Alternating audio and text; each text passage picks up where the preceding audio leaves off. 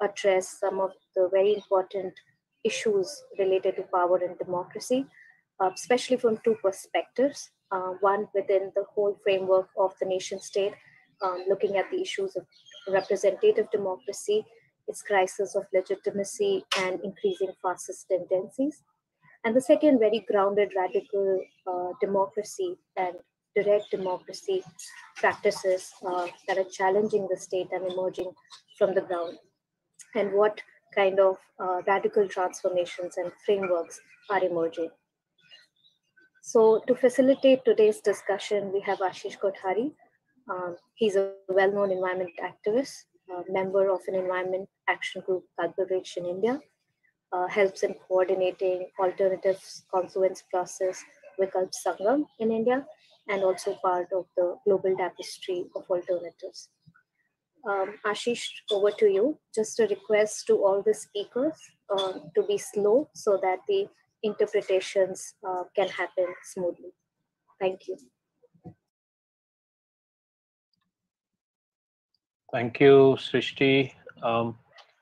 Before I start, we had a request if somebody could help translate from Portuguese and Spanish into English in the chat box for Şervîn, one of our panelists, whose interpretation room is not working. So if any of you can just put main points spoken in Portuguese or Spanish into English in the chat, that would be very useful. Thank you. So the topic today, power and democracy, despair and hope. I think all of us are seeing across the world, wherever we are, a very serious crisis of legitimacy, of democracy as we've known it in the recent times. We're seeing both in countries and at the level of the global international organizations such as the UN, that we've had a history of both some positive measures that nation states and the United Nations systems can take in terms of welfare, human rights, and so on, but also significant failures to deal with fundamental issues like inequality, climate crisis, the biodiversity crisis, regulating the completely unregulated imperialism or hegemonies of many powers, and so on. We've also seen in the last few decades, especially, how economic globalization has created enormous insecurity and vulnerability, not just amongst those who were already on the margins, but even those who considered themselves to be somewhat part of the benefited classes or the privileged classes, such that only maybe 1 to 5% of the world is today seemingly secure in terms of livelihoods and many other aspects of life, including psychological. Now, the kind of responses to this kind of marginalization or the creation of what some people are calling the precariat, which is precarious ways of living, which have especially got highlighted during the COVID pandemic. I think there are three kinds of responses, and this panel will hopefully help us to go deeper into these and the relationship amongst them. One kind is the demand to reinstate the welfare and the rights guaranteeing role of the nation state. And so sometimes, for instance, when we see a shift, which is a very, very relative shift from, say, Trump to Biden, people heave a sigh of relief because they feel that there will be at least some more welfare measures, some more of the state to help guarantee rights. The second kind of response is unfortunately common, which is to bring in authoritarian parties, especially strong men who people feel will be able to set society right. And the third, which is possibly the most hopeful one, is where people are trying to claim or reclaim power on the ground, take back control over their lives in collective ways, in various different ways of expressing deliberative, radical democracy on the ground. In all of these, the very crucial questions of power and democracy, the notions of power, For instance, is it power over, that is the power to dominate? Or can we think of power with and power to, in which all of us, it's not a zero-sum game, in which in fact we use all of our inherent powers to for emancipation. The crisis, the question with regard to the role of the state is also something that has been thrown up in all of these events and discussions in the last few decades, in the last few years especially. Is there a legitimate role for the state? What would be that role, if at all? So some of the most exciting things that are actually happening on the ground, and some of our panelists represent those movements, are the ones where communities, collectives in villages, in cities are claiming power, as I mentioned earlier. You can have examples like a bunch of villages in central India claiming that where they are in their villages, they are the government and they will be taking all the decisions, and also making those who are sitting in New Delhi in the so-called corridors of power, making them accountable. Or we can have much larger visions and practices of radical democracy, such as the Zapatista and the one that Şervîn on our panel represents today, the Kurdish Rojava movement. The combination of feminist, anti-patriarchal, anti-racist, and radical democratic movements, and of course ecological movements in many parts of the world. The movements for indigenous self-determination in Latin America, in Canada, in Australia, in parts of Africa. The movements for citizens' assemblies in cities trying to claim or reclaim the right to govern and manage cities. All of these provide very important lessons and clues to us on how we can, in a sense, challenge the kind of capitalist or statist domination of our lives, which has been allowed to happen in liberal democracies. Maybe liberal democracy is kind of even oriented towards that. Challenge the very central role of the state and of the capitalist corporation. But also lessons on how do we then organize ourselves on the ground? How do we deal with issues of social injustice, which can sometimes get even increase when there's local radical democracy, if there isn't a simultaneous movement for social justice, equality, and so on. And a very crucial question, how do we look at current nation-state political boundaries, many of which are accidents of history, many of which are results of colonialism. If you look at the way Africa was divided up into countries, for instance, or some parts of South Asia, can we go beyond that? Can we look at, for instance, ecological contiguity and cultural contiguity and relations, and think of ecoregions and bioregions beyond the nation-state boundaries? So these are all very crucial questions that have come up in, as I said, in the last few decades, and especially the last few years. And we're hoping that this very exciting panel that we have today with us will help us to go deeper into understanding, if not necessarily answering, all these questions. The way we're going to do it is not long speeches. I will be posing 2 sets of questions to each of the panelists, and they'll get a certain amount of time to respond to them. And we hope that we'll finish all of this in about an hour, so that we have at least an hour left for an open discussion with the rest of you as participants. So let me start, and I will introduce each of them as I ask the first question. Let's start with Kali. Kali Akuno has been at the center of the anti-racist movement in the United States, but is also very well known to be an organizer of the cooperative movement, of trying to bring back control over the economy into the local community, especially marginalized local communities. He's the co-founder of a very interesting initiative called Cooperation Jackson, which attempts to advocate and practice these things. He's also the co-director of the US Human Rights Network, and has for a long time played this very interesting interface between cooperative economics, politics, and social justice. So Kali, let me start with you and ask you very quickly, maybe just in 2 or 3 minutes, if you can say something further about the relationship of your work with the topic of today, especially with radical democracy and the state. No problem. No problem. First off, good morning to many, good day. Some of you in other areas. Pleasure to be here. In the short amount of time that I have,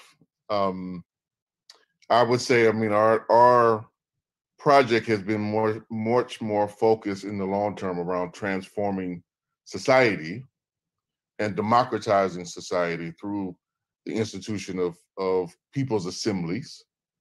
And these assemblies are attempts at local grassroots direct democracy and self-governance. And for us, that means kind of two things relative to our work. One, there is kind of a consistent relationship of either trying to contain the state or to make certain demands of it, particularly for it to fulfill its role in kind of being a guarantor of rights. But then there's another component of it, which is trying to organize our communities so that they do not only acts of kind of self-governance, but self-administration of actually putting their ideas directly into practice and executing them through their own resources.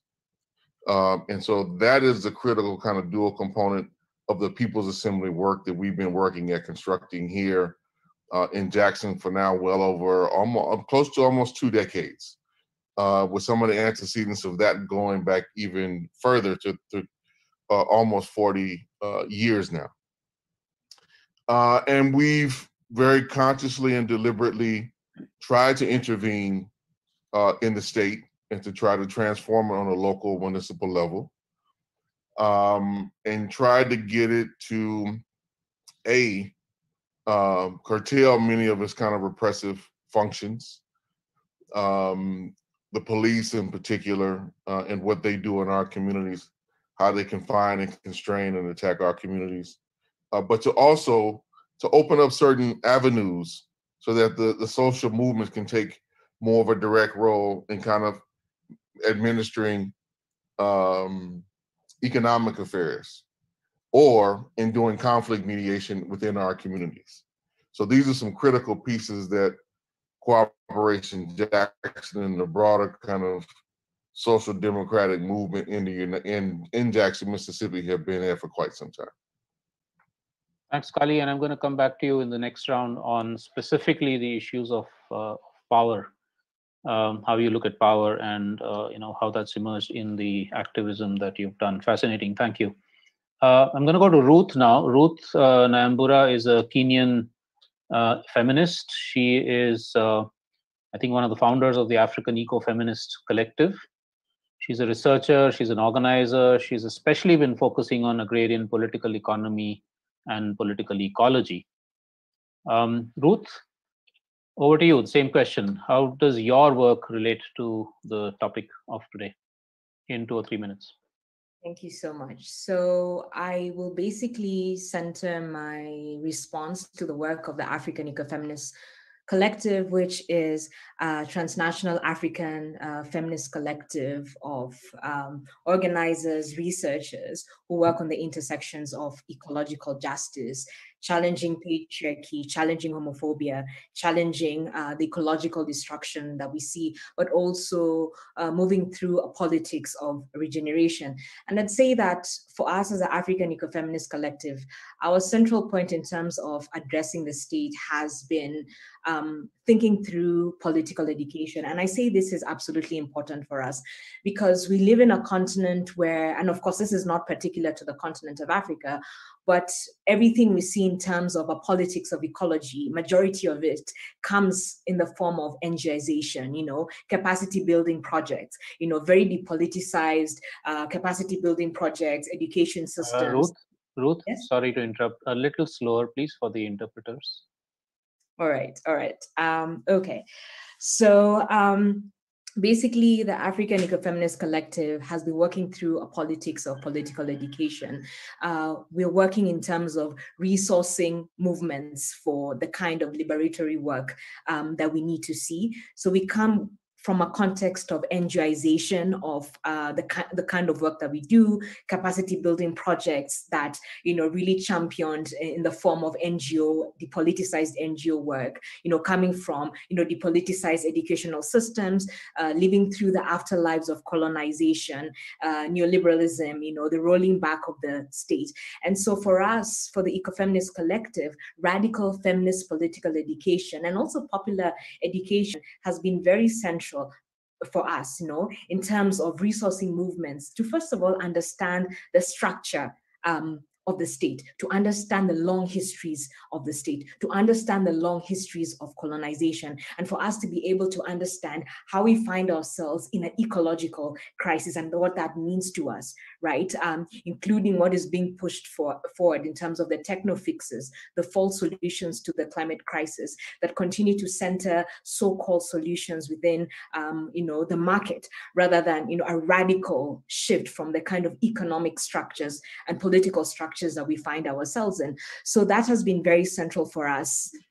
And, it has focused on unpacking the grand narratives of power, right, in multiple arenas, becoming fluent in each other's histories, the intergenerational histories across this continent, not just intergeneration, but also, the transnational histories of this continent, also dialogues across difference and power, of course, right? And also thinking through a politics of regenerative politics. How do we think about regeneration, a politics of life, a politics of health, a politics of healing and joy, celebration, rest, tenderness, and of course, a politics of the commons. So this is how the Ecofeminist Collective that I'm part of is thinking through questions of power, questions of the state, and how to radically transform ourselves, our communities, and the societies that we find ourselves in.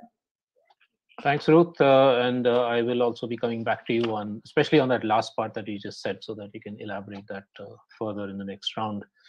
Let's go to Şervîn Nûdem. And Şervîn is currently in and part of the Kurdish women's liberation movement in the Rojava area of that extremely conflict-ridden zone where they've been trying to create a zone of eco-feminist radical democracy peace. Is quite a remarkable, to me, not that I've been there, but from afar it looks like one of the most inspiring large-scale movements in the world.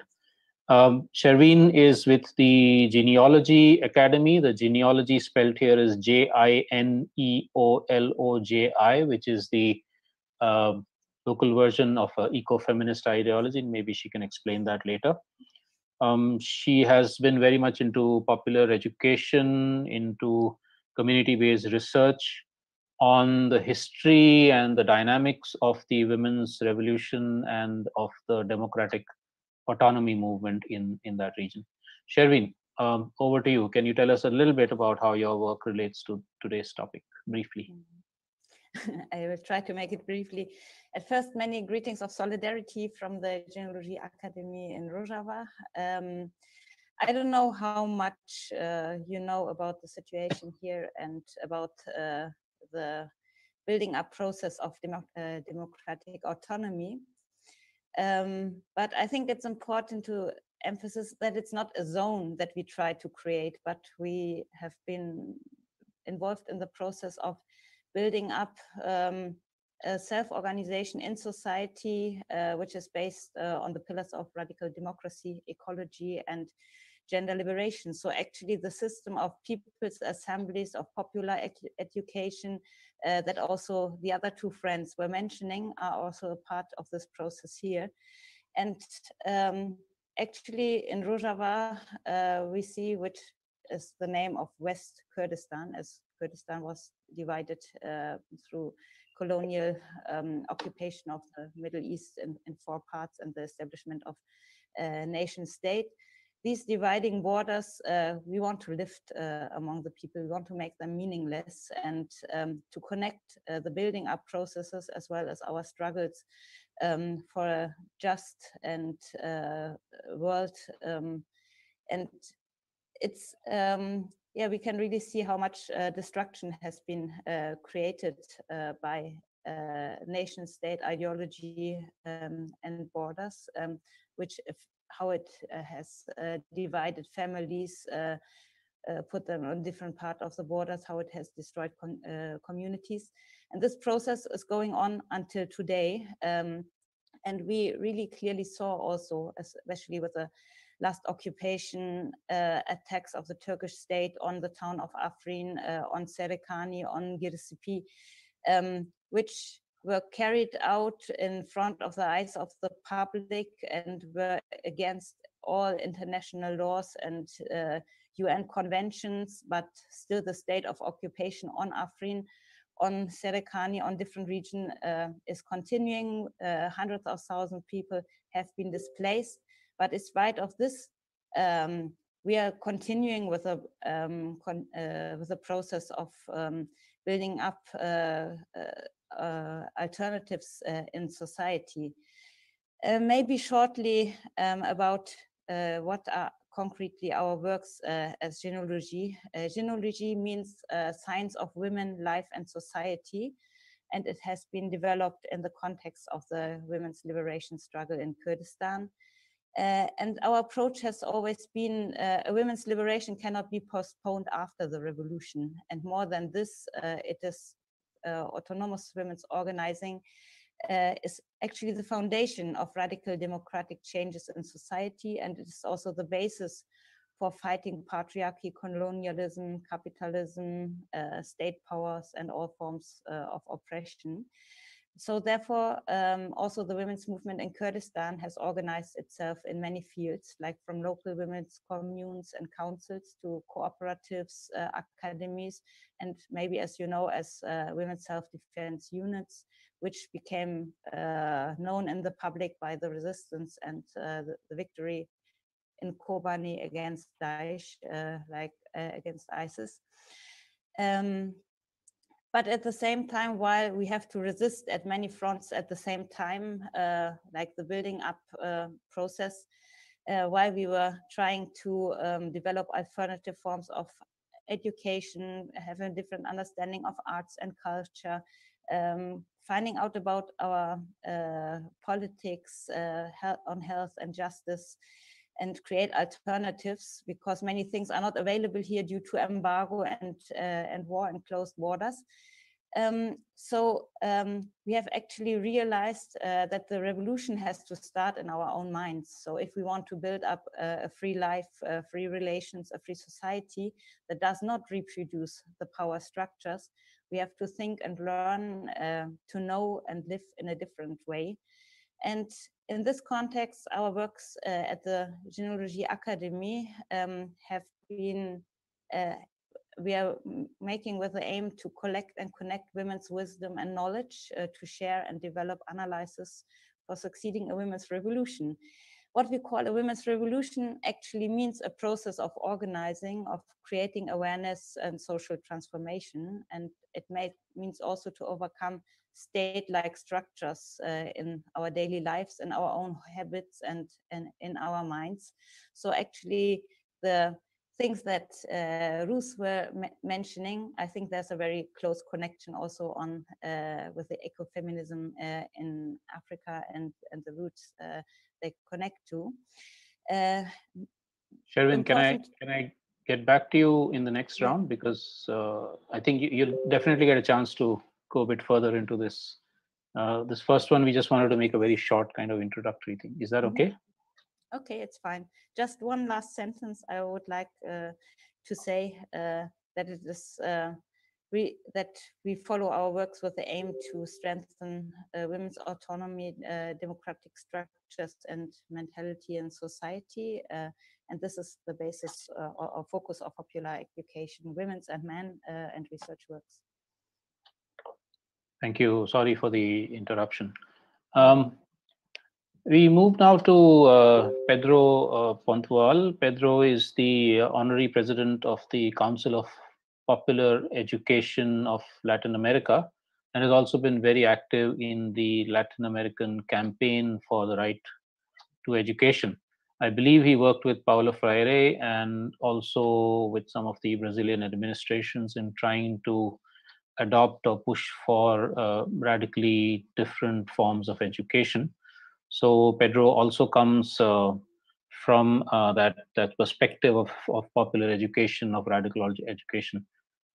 Pedro, can you please tell us a little bit about how your work relates to today's topic? You will be speaking in Portuguese, I think. Sim. O CEAL, Conselho de Educação Popular da América Latina e do Caribe, é um movimento de educação popular, de educadores e educadoras, movimentos sociais, organizações, que já existe há 40 anos, né, e que se dedicam a práticas de educação popular, né, inspiradas na pedagogia de Paulo Freire, né? E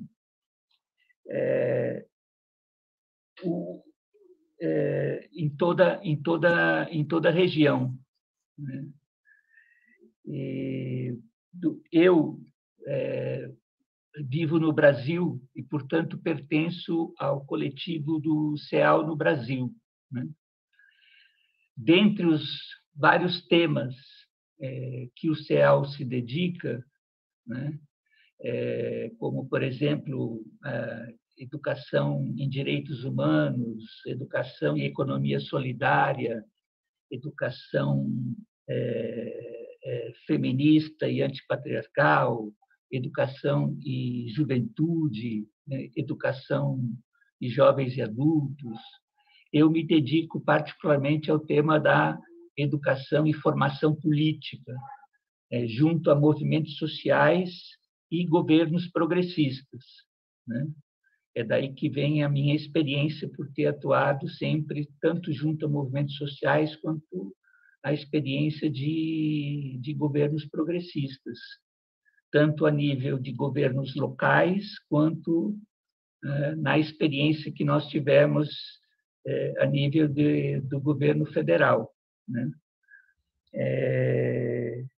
Nós consideramos, né, que a educação popular, né, é um elemento fundamental para a construção da democracia, né? A construção, né, de uma contra-hegemonia, né, popular, né, é um elemento fundamental para a remoção do fascismo, né?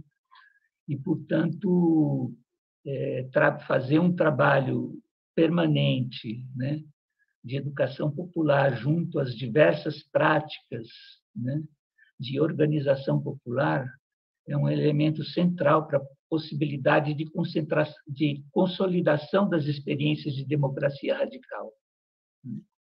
Então, é isso a minha contribuição inicial.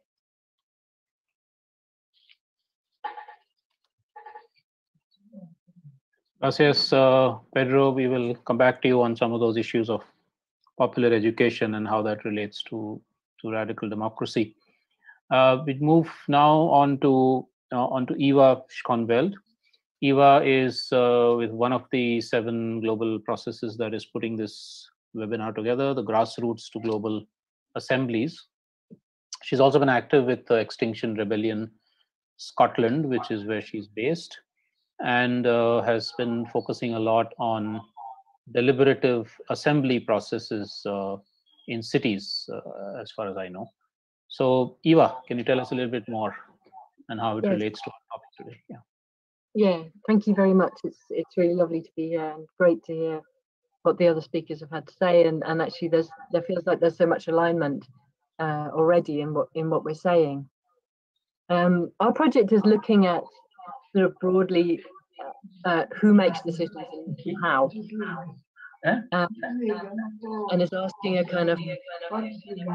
Pedro? Não está conseguindo acompanhar nada? Não estou em outra língua.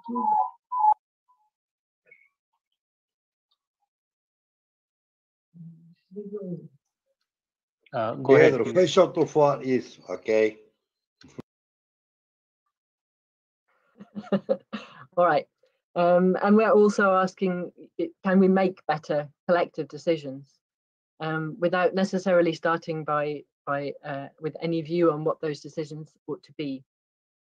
So the background of our project is, well, it comes from many different roots, but it kind of most recently comes from the experience of being part of the Extinction Rebellion, and the 3 demands that they had for governments to tell the truth, to act now, and to create a citizens' assembly to look at how to solve climate change at a national level. And in the UK and in Scotland, we got at least two of our 3 demands. They declared climate emergencies, and they both governments in different ways created citizens' assemblies. But watching how that played out, it became very clear that our governments are not capable of taking the issue of climate change seriously. They're part of the system that is creating it. And it was very clear to us that the governmental route is not one that we can take when we're looking at this massive emergency that we're all facing. But at the same time, we had been exposed to experience of citizens' assemblies and people's assemblies and seen how well they work, which has been reflected in what the other speakers have been saying, that people coming together with good information and good facilitation step up to the responsibility in a really fantastic way and use kind of creative thinking in completely new ways. So we realized that we were starting from a position of being climate change activists, and the people we were speaking to were mostly climate change activists who all agreed with one another. So we wanted to reach out further and realized that what we had to do was to drop our emergency, because it was stopping us from seeing what was important to other people and why they weren't seeing it as the same emergency. And of course, what we see is that there are lots of emergencies happening all at the same time for different people in different places. There's mental health emergencies all over. People are not feeling safe. There's huge poverty, racism, there's health inequalities, there's land grabs. We know that, we know the picture of the world that we're looking at. But what happens when you drop your what happened for us when we dropped our agenda and wanted to hear from other people what their problems were, was that the conversation just changed radically, and we started to see the connections between all these emergencies that happen at the systemic level, and basically the system of capitalism, the system of the kind of that we've inherited from the incredibly awful colonial period, has been busy causing all these problems for us. So we're starting to work in Scotland currently in 3 cities, and looking for more to run very grassroots people's assemblies and to look at what is needed to re-engage people who in our country have been very strongly disengaged from politics and political processes, and then also to reach out internationally to talk to people who are already doing these things in their communities, seeing what works, whether it's these kind of modern citizens' assemblies and people's assemblies, or whether it's traditional practices that have been done for centuries, if not millennia. And we're inviting people to come to a gathering at the end of May, an online gathering where we can have those conversations. We can find out what are the principles that underlie these different ways of doing things, because we're never going to find one size that fits all. But we're looking for whether we can create collective processes that go beyond our communities and our national boundaries, and that allow us to come together as a globe to tackle these high-level issues like climate change and neoliberal capitalism. But we really want to create processes that can enable us to challenge the legitimacy of the governments that we currently have, because they're so well done. So we're learning how to the different ways that we can create decision-making processes that really involve people and tap into that collective genius that people can have. and reaching possibly for a global citizens assembly or some kind of democratic process at the end of 2022, when COP, as it will inevitably, fails, and make that a moment of challenge around contesting where the legitimacy to make collective decisions lies.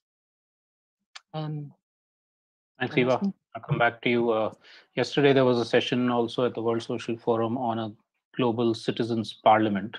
Maybe that idea also, its potential and pitfalls can come into this discussion later. I'm going to move to Boaventura. Boaventura de Sousa Santos is a very well-known academic intellectual scholar in the, especially the field of decolonizing epistemologies, sort of breaking down the Western notions of democracy, there's many different ways to introduce him, but he's emeritus professor of sociology in the University of Coimbra in Portugal. He's also distinguished legal scholar at the University of Wisconsin-Madison. Boa, over to you for this question. Ashish, it's a great pleasure to be here with you, with such wonderful people and some very old friends. Well, my trajectory as a kind of a rearguard intellectual with 50% of my time in activism and 50% in academic life has three characteristics that, in a sense, will anticipate what I'll be saying in the following, later on the second question. I've been, of course, very much interested in working with the social movements. I created in the World Social Forum in 2003 the Popular University of the Social Movements. And this is an initiative of popular education, very much influenced by Paulo Freire, of course, updated to our current needs, and in which we are trying to bring together academic knowledge and popular knowledges. And it was created by this double request that we found in the first meetings of the World Social Forum. On one side, a cleavage, an abyss between academic knowledge and popular knowledge, and also a very, very large difference among different knowledges, women's knowledges, indigenous knowledges, urban knowledges, peasant knowledge, so to overcome that. The second one has been to working with the state at the municipal level. So I started a project in Porto Alegre, you know, the city where the World Social Forum was founded in 2001. From 1989 on, we in the West, it was the first experience of participatory budgeting at the municipal level. So I was very active in launching and in working with and doing research with, collaborative research with the participatory project budget in this case. And thirdly, I have not given up the idea of the state, of transforming the state.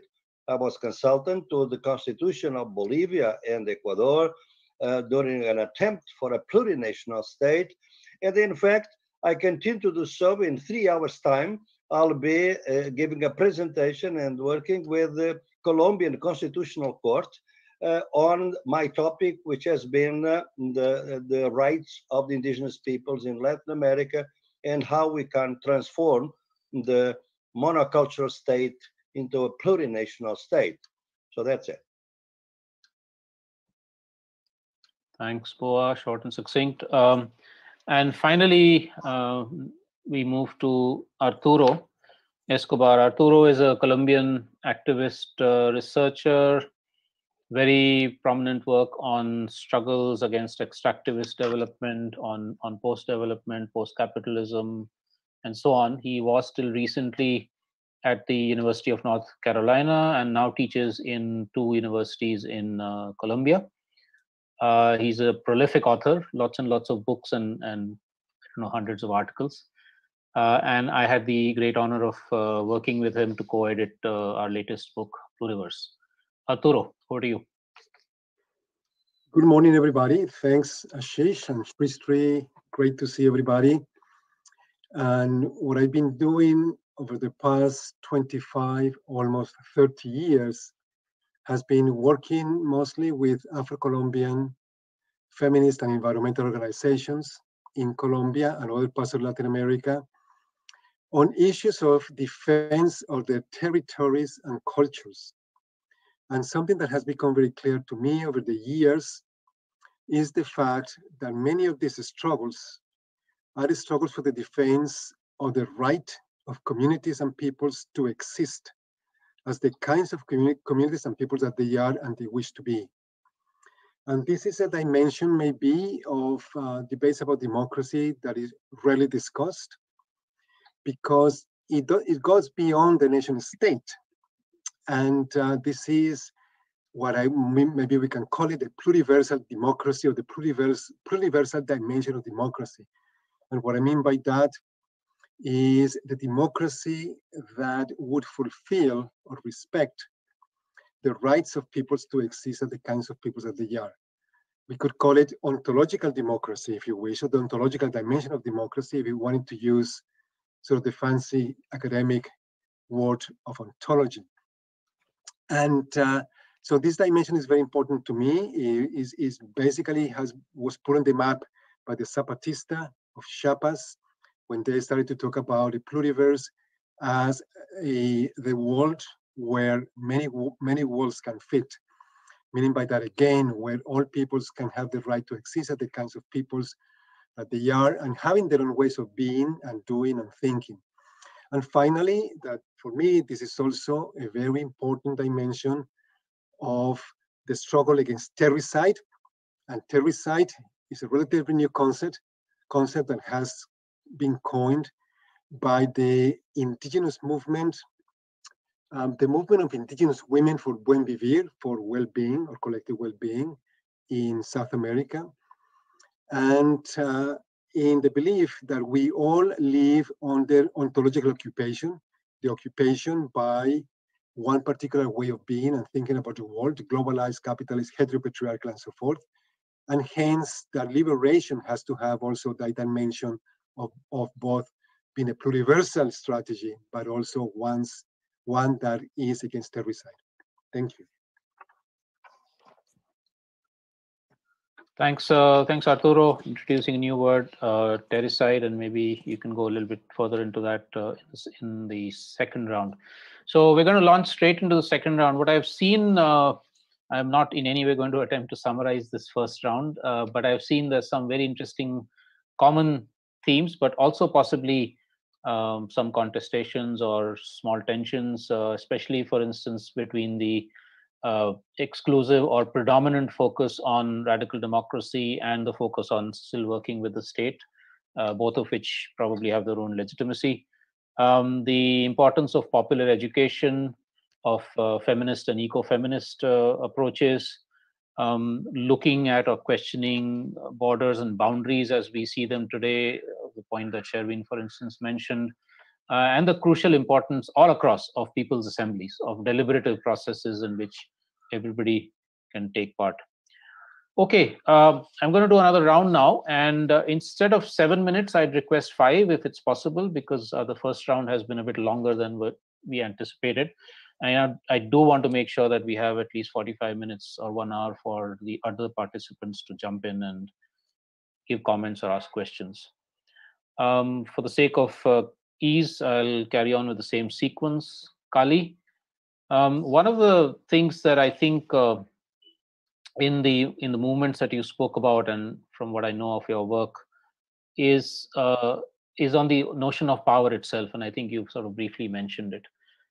How do you think the kind of movements you've been part of sort of challenges the currently predominant notion of what power is, which is power to dominate, power to sort of hierarchical power?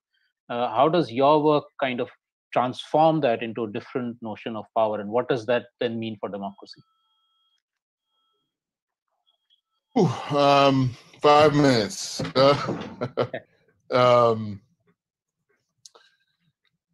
Well, let me start by saying, our movement has been very much not only focused on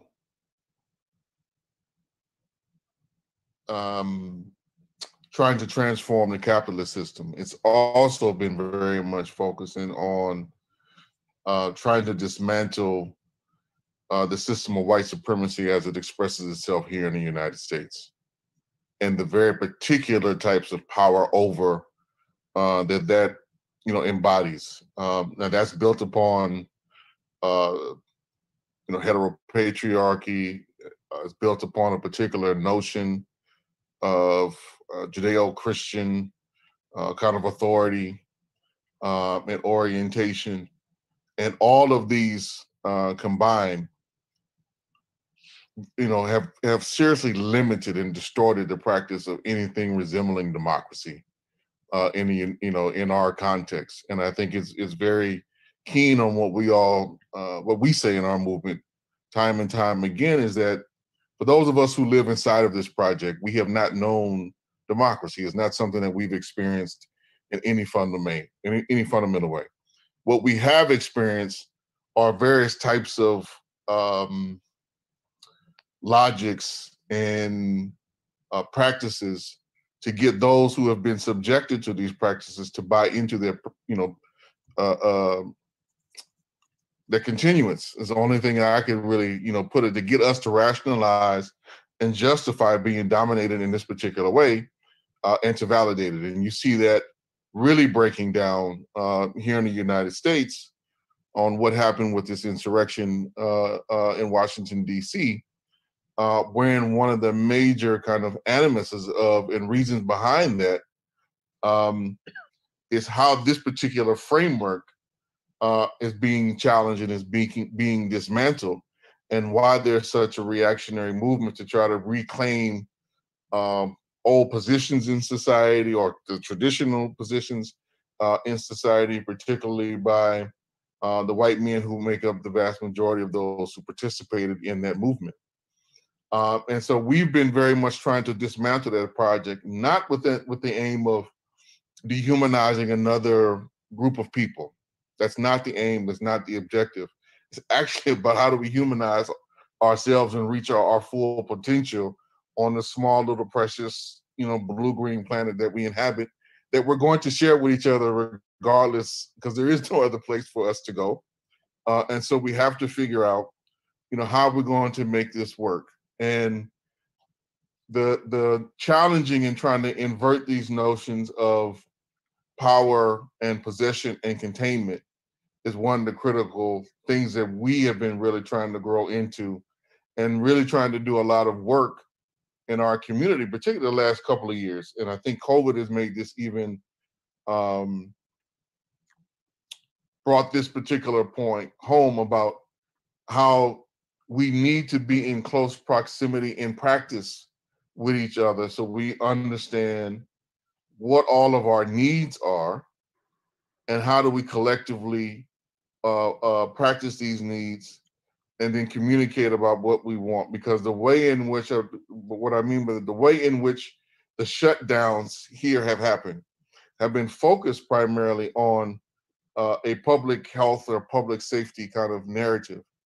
But what they leave out in our case in Jackson, Mississippi, is that not everyone in our community has a home that they can kind of retreat to and isolate in. We have a tremendous houseless population in the city of Jackson, which is only growing.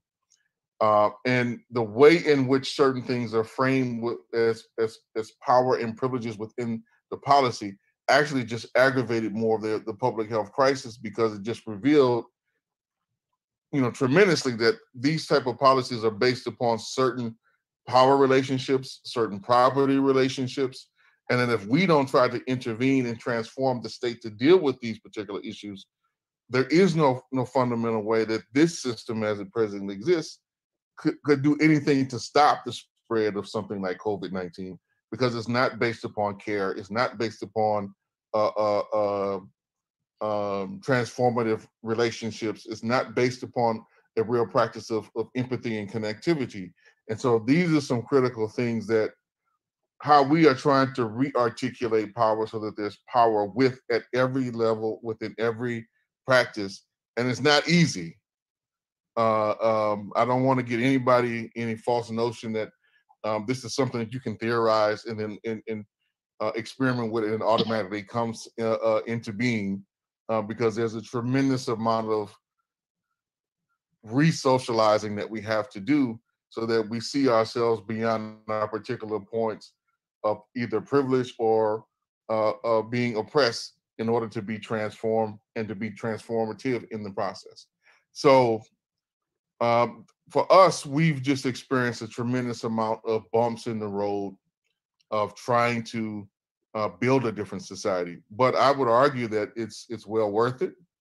The alternative of continuing with the path, that has been set for us, rooted in capitalism, rooted in heteropatriarchy, rooted in white supremacy.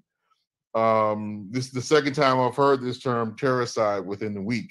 So it's one that I'm definitely adopting and trying to bring into our movement, because that is what it's aiming for. And if we keep following this path, our species won't be here too long. That's the reality of, I think, what we're facing.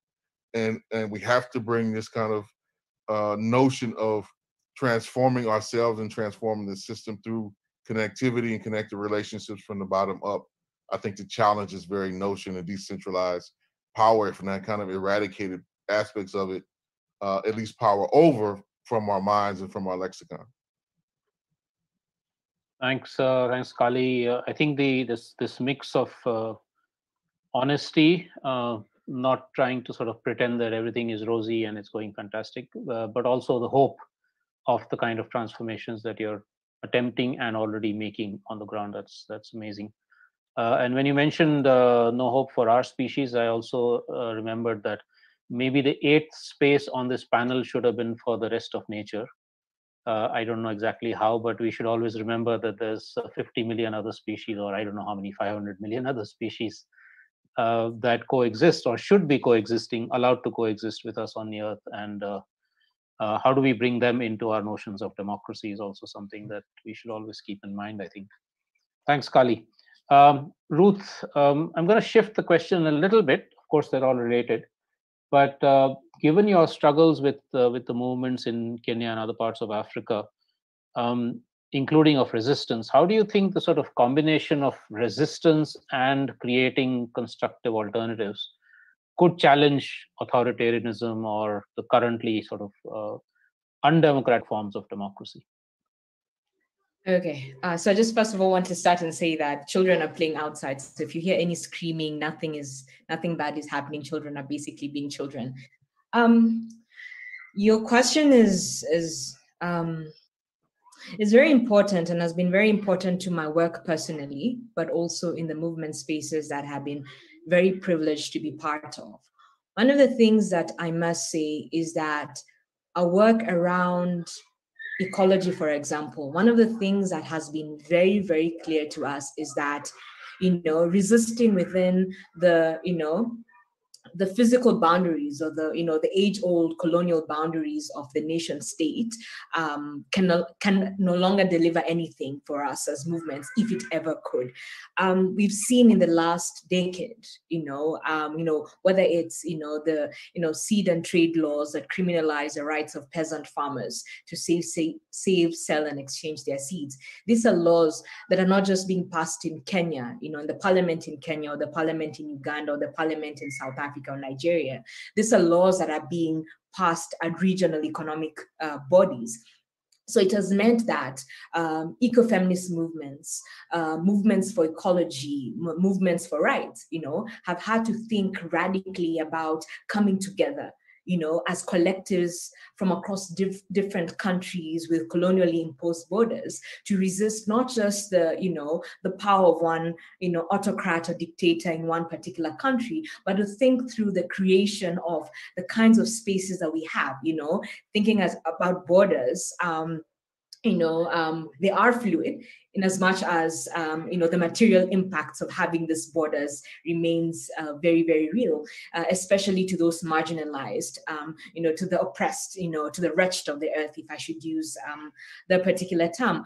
But I think, again, to go back to the fact that transnational organizing work has been very central in terms of thinking through power, thinking through how, thinking through about alternatives, because you can't just have alternatives in one local space. You have to think about power, not just in your own area, whether in Nairobi or Kisumu or Kampala, but you have to think about power collectively across different spaces. And that has been difficult to think through. I want to romanticize the idea of transnational or transversal organizing on this continent. Again, as I've said, we have colonially imposed borders whose material impacts and effects are very real to so many people, especially those most marginalized and on the front lines of multiple and intersecting inequalities. Of course, as I started out earlier in my initial presentation, talking about how NGOized the organizing and movement work has been. And this the is need... low. It's low. Okay, I'm sorry. Again, going back to the NGOization of our work and our radical politics. And that's why radical political education, radical feminist popular political education has become very central to so many of us, not just to recover as a process of recovering radical memory or recovering memory, but also as a process of seeing what new worlds are possible. Right, not just as a process of resisting, right, but as a process of regeneration, as a process of building towards a new world of liberation that we see. So this for me, I'd say, has been very central in terms of thinking about alternatives, right, the recovering of the memory work, thinking through how different collectives come together and think about the state, not as just one country in one particular space, but thinking about power, in much more complicated and much more nuanced ways. And of course, as feminists, it's also been to complicate even the notions of power, the notions of resistance, is co-creating worlds in which those of us who are feminists, those of us who are queer, those of us who are not the normative idea of human, who is supposed to belong, can actually not belong. I don't want to use the liberal idea or understanding of belonging, because we're not interested in, liberal diversity and inclusion, but we're interested in shaking the foundations of the system and co-creating a new world where all of us can be there and be in that space in more radical ways. So I'd say that for us, these two processes have been very instrumental in us thinking about a collective or a transnational form of organizing.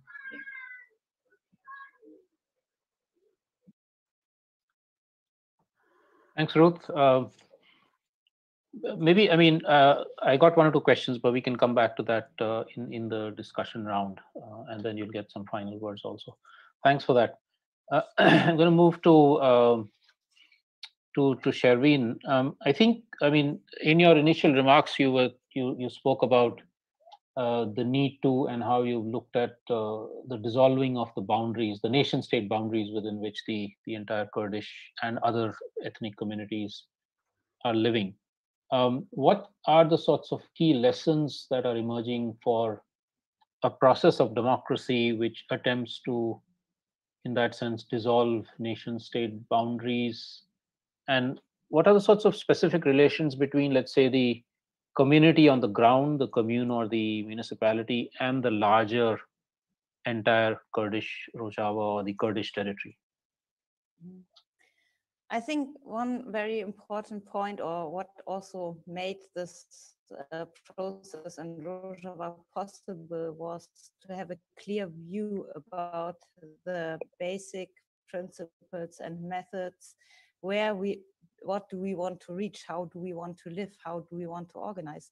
So the concepts of democratic autonomy, or in connection with democratic confederalism, that were developed by Abdullah Öcalan, who is imprisoned still in solitary confinement in Turkey, have really given a very important theoretical foundation for the small steps that were done in practice, and also are a kind of measure or measures where we can relate our praxis towards. So I think, on one hand, to have very clear the principles, the methods, to connect them with your aims on this way of building up an alternative system, is one hand, but on the other hand, also we learned that it is important to be flexible and use different methods and tactics on this way, which is full of obstacles, and in which hegemonial powers and nation states that that are in conflict with each other try to squeeze you in the middle. So any way or any forum that we can use for limiting the power of the state on people's lives, and for creating the possibility to speak freely, to think freely, to determine our own lives, we have to develop this. One point of this can be also to join mechanisms of representative democracy, but how much do they really exist? For instance, if we look in North Kurdistan in Turkey, the majority of elected members, they are today arrested, and they have been displaced by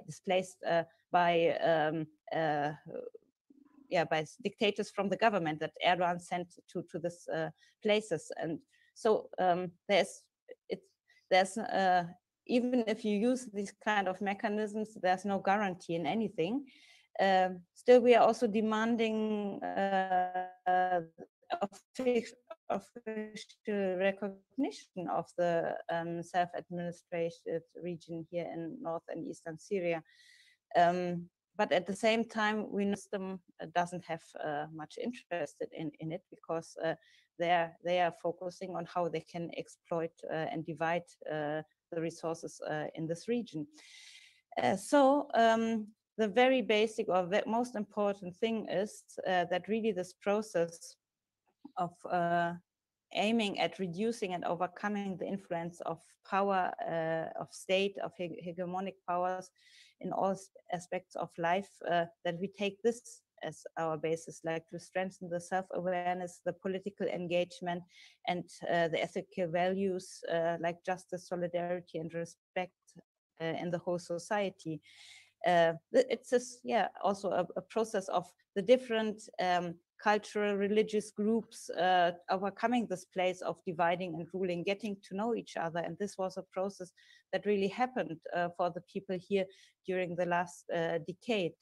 So together organizing communes and people's assemblies, a communal ecological economy, people's or cooperatives, academies, self-defense forces, in which all the different communities participate in. This is the guarantee for the survival and for the future.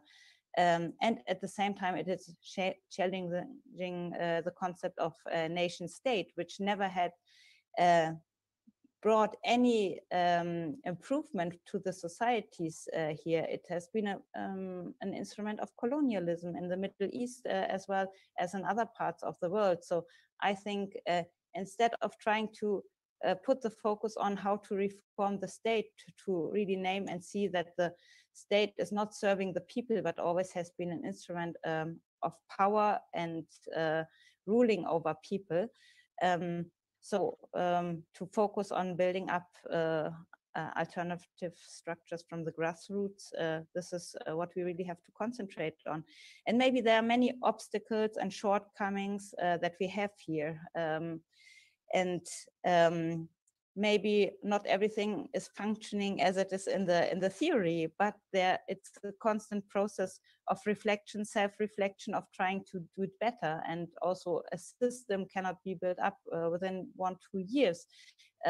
But you try to solve a problem, then a new problem appears in front of you, and then you come together, you think what needs to be done, and you find new ways. But I just want to give one example about the Corona crisis that is now going on all over the world. We have been in touch with many people from different countries that say how they felt desperate in this time of lockdown, how lonely they are, and that the health systems have collapsed in the richest countries. But of course, we know why, but it's interesting to see that just when this happened here we were able in the women's village in Şervîn, which is, I think, for the first time in this geography, that a communal way of living, of producing, of decision-making has been organized by women. There has been opened a women's clinic under the name Shifa Jin, which means healing women. And they gathered, like young women, old women, gathered the knowledge about natural medicine, healing practices, local knowledge. And they have been able to respond to the needs of the people, not only of the village, but in the surrounding and in this region and the surrounding villages.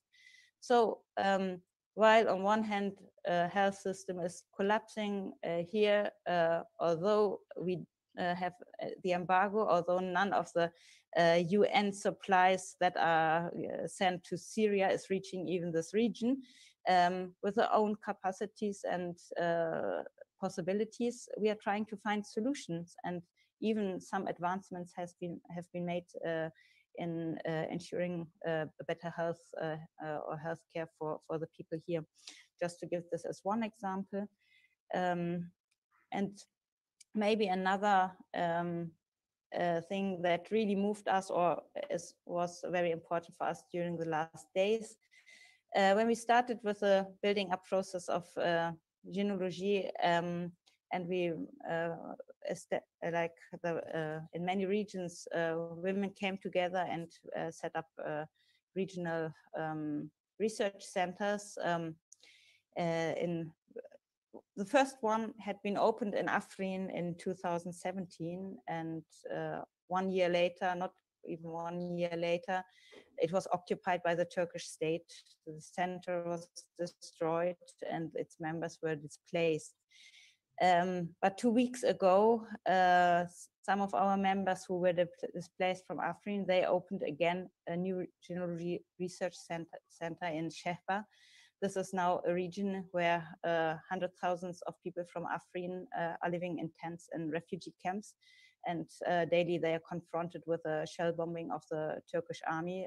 Children, women, casualties we have day by day. But women from Şervîn, like in this region, said that genealogy brings a seed of strength and hope back to them. And this connection to life, this hope, is the biggest remedy against the despair and the hopelessness that is imposed by the system on the people.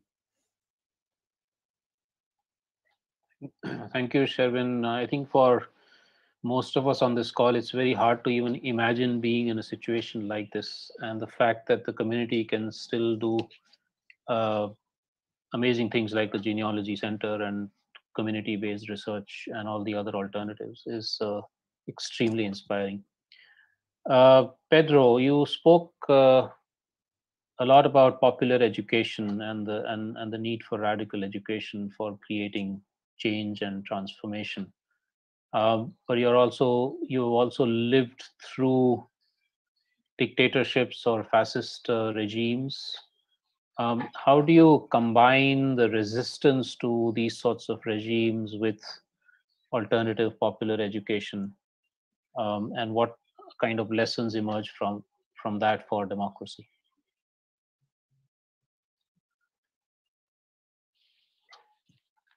Bem, eu acho que a gente tem alguns sinais recentes na América Latina importantes, esperançadores, e às quais a gente deve dar atenção antes de falar dos casos do Brasil. O primeiro deles que eu mencionaria são a experiência das assembleias territoriais no Chile, né? Que foram estão sendo uma base muito importante, né, de diálogo, né, com o povo chileno, com os seus problemas cotidianos, né, e com toda uma metodologia, né, que está dando suporte à organização dessas assembleias territoriais e que deu sustentação, né, para todas as mobilizações na Praça dos Indignados, né, durante todo o período das grandes mobilizações e que deu sustentação também, né, para as mobilizações pró-constituinte no Chile. Então, acho que essa é uma experiência importante. A segunda que eu mencionaria é a mobilização dos movimentos de mulheres, dos movimentos feministas na Argentina, né, que recentemente aprovaram a lei do aborto. Né. Uma terceira manifestação importante, né, é a retomada da democracia na Bolívia, né? Quando parecia que nós estávamos diante de um golpe que duraria muito tempo, né, para ser revertido, né, a organização dos movimentos indígenas, camponeses e do próprio MAS, né, movimento alternativo ao socialismo, né, permitiu que no prazo de um ano, né, se retomasse o processo democrático na Bolívia. No caso da Colômbia, né, o Arturo pode falar mais, mas a manifestação que ficou conhecida como La Minga, né, manifestação de indígenas afro-campesinos que conseguiram romper o cerco do confinamento, cerca de 5.000, que fizeram uma marcha da região de Cauca a Bogotá, reivindicando, né, a questão da paz, a questão da vida nos territórios, né, e a questão da democracia. Então, são todas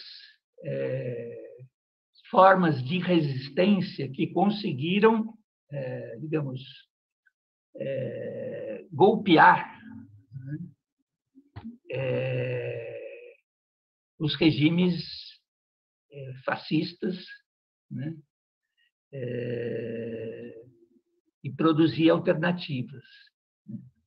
No caso do Brasil, né, eu mencionaria aqui a experiência, né, do movimento dos trabalhadores sem terra, né, que, a partir das experiências nos assentamentos, né, as experiências de resistência, né, e que, com um fortíssimo trabalho de formação política, né, através de escolas que abrangem todas as gerações, desde as crianças, né, os jovens, os adultos, né, um trabalho muito intenso de formação política, né, conseguem produzir hoje, né, uma política nacional de agroecologia. Né, e com isso, né, chegar a níveis de produção mesmo agrícola, né, bastante significativos, o que fez com que, por exemplo, neste período da Covid, né, o movimento pudesse desenvolver ações de solidariedade, né, com as populações urbanas, né, que enfrentavam situações de fome bastante significativas. Né. Citaria também a experiência do movimento dos trabalhadores sem teto, né, aqui no caso, movimento urbano, né, que, a partir das suas ocupações em áreas urbanas, consegue, a partir de um forte trabalho também de educação popular, informação, consegue produzir moradias populares a partir de um processo autogestionado, né, acessando fundos públicos. Né. No plano da democracia representativa, eu citaria uma experiência que é mais recente, que é a experiência dos mandatos coletivos, né? Que são experiências que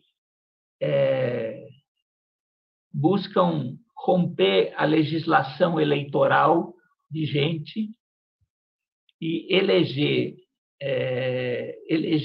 representantes parlamentares, né, através de um processo em que passam uma pessoa eleita formalmente, mas, na verdade, são eleitas mais de uma pessoa junto com ela, né, representando vários segmentos sociais, sobretudo mulheres, negras, LGBTIs, né, e que são fruto, né, de um trabalho coletivo e que exercem coletivamente esse mandato, com forte controle social sobre o mandato, né.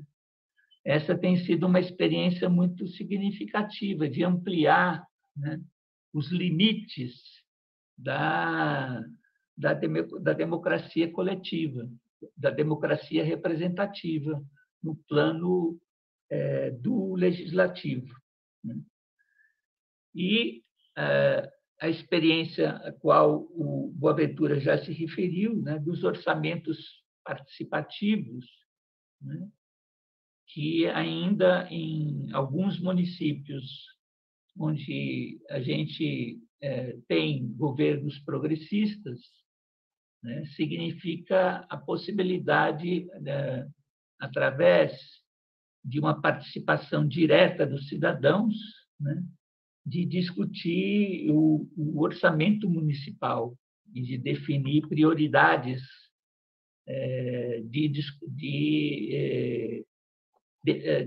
aplicação dos recursos públicos. E isso se estende para outras definições em relação à vida do município. Então, me parece que esses são sinais, né? E em todos esses processos, né, a educação popular é um suporte fundamental, né, para assegurar que se desenvolva consciência de cidadania, né? Consciência de que esses são espaços que são direitos dos cidadãos.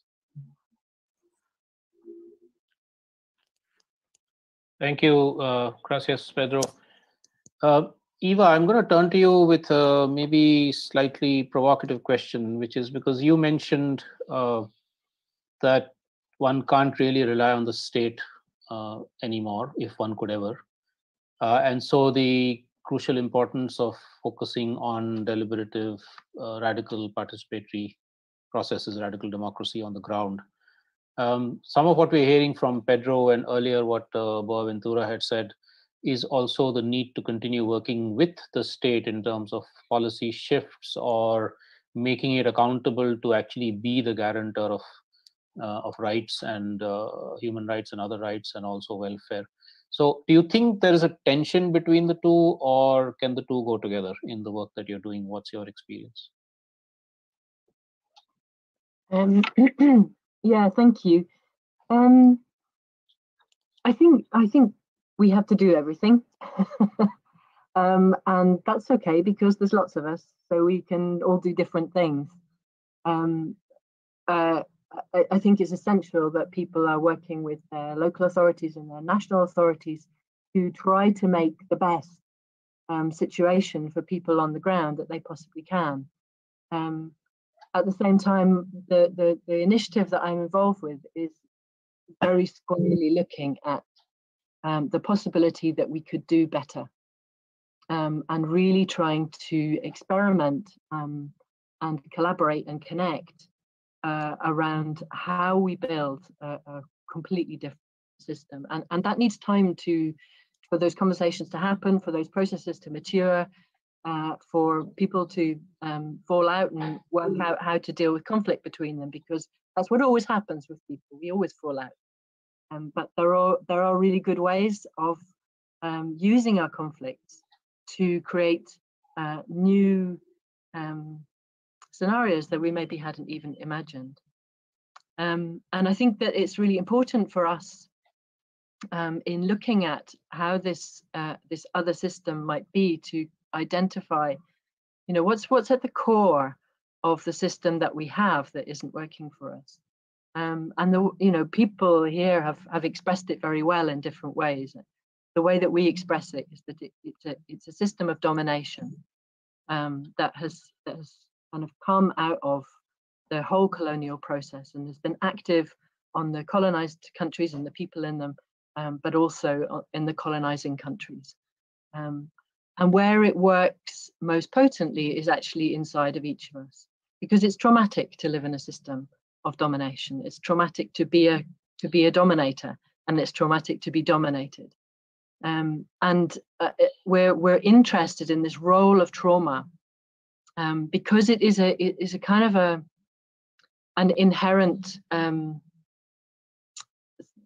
physiological process that happens for all of us around different things, around insults to our autonomy, one way or another, right from when we're very small children. And when our trauma kind of exists in patterns that live in our nervous system and in our bodies, and when it is triggered, we actually stop being able to think properly. We start thinking as that trauma. And you can see this happening in lots of people in government who are continually in the grip of their trauma and are completely unable to empathize with other people. We think that and I think I share with the rest of you the belief that our systems of governance need to be founded on empathy, and so being sharp and aware to what trauma is, to how it's happening, and to when it's happening in us, each of us, at any moment, and to develop the skills and resources to be able to deal with it, both in ourselves and when it happens between us. Is absolutely essential to making this new politics different and much less able to be co-opted and corrupted in the way that the previous one has. We have to get it right this time. You know, as Callie was saying, we don't have long in terms of the kind of our actual ability to subsist on the planet, and that urgency that is now even being felt by, you know, the middle class. We all feel the urgency in different ways, and for some people, the kind of crisis of capitalism has been acting on them and their communities for centuries. For those of us in the richer countries, you know, who've done okay, who've been born into relatively affluent families, the climate crisis hit like a ton of bricks. It's like that was the thing that we noticed. And somebody in the chat was asking about the wretched of the earth and the big fight, the big pushback that happened when Extinction Rebellion was saying the climate crisis is everything, nothing else matters. You know, you won't be able to poverty doesn't matter if your planet has died, and you know, all this kind of very naive way and very superficial way of seeing what was happening. I think was part of the kind of maturation process. Certainly for our project, we're seeing that climate change is just another symptom of the same system where the intention is to dominate and control, and also to stratify us. So there's always somebody who's got a little bit more power than us who can enact it on us, and there's always somebody below us who's got a little bit less power, and it keeps us apart from one another. So that kind of whole inner process, I think people have been pointing at in different ways, but I feel that it's really crucial to get our heads around it and to understand it, and to have that kind of it's honesty and it's vulnerability, because if we acknowledge our trauma, it can be really frightening.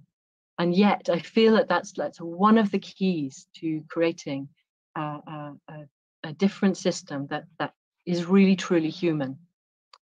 And that's a lot of what we're doing in this project, is looking at, so how do we create the conditions that we're told that we're essentially greedy and competitive and violent by capitalism? Well, we know that we're collaborative and loving and sensitive. And actually, it's our conditions, it's the conditions around us that enable us to step into those more pro-social ways of behaving. So how can we create the conditions that mitigate our least social aspects and support our best?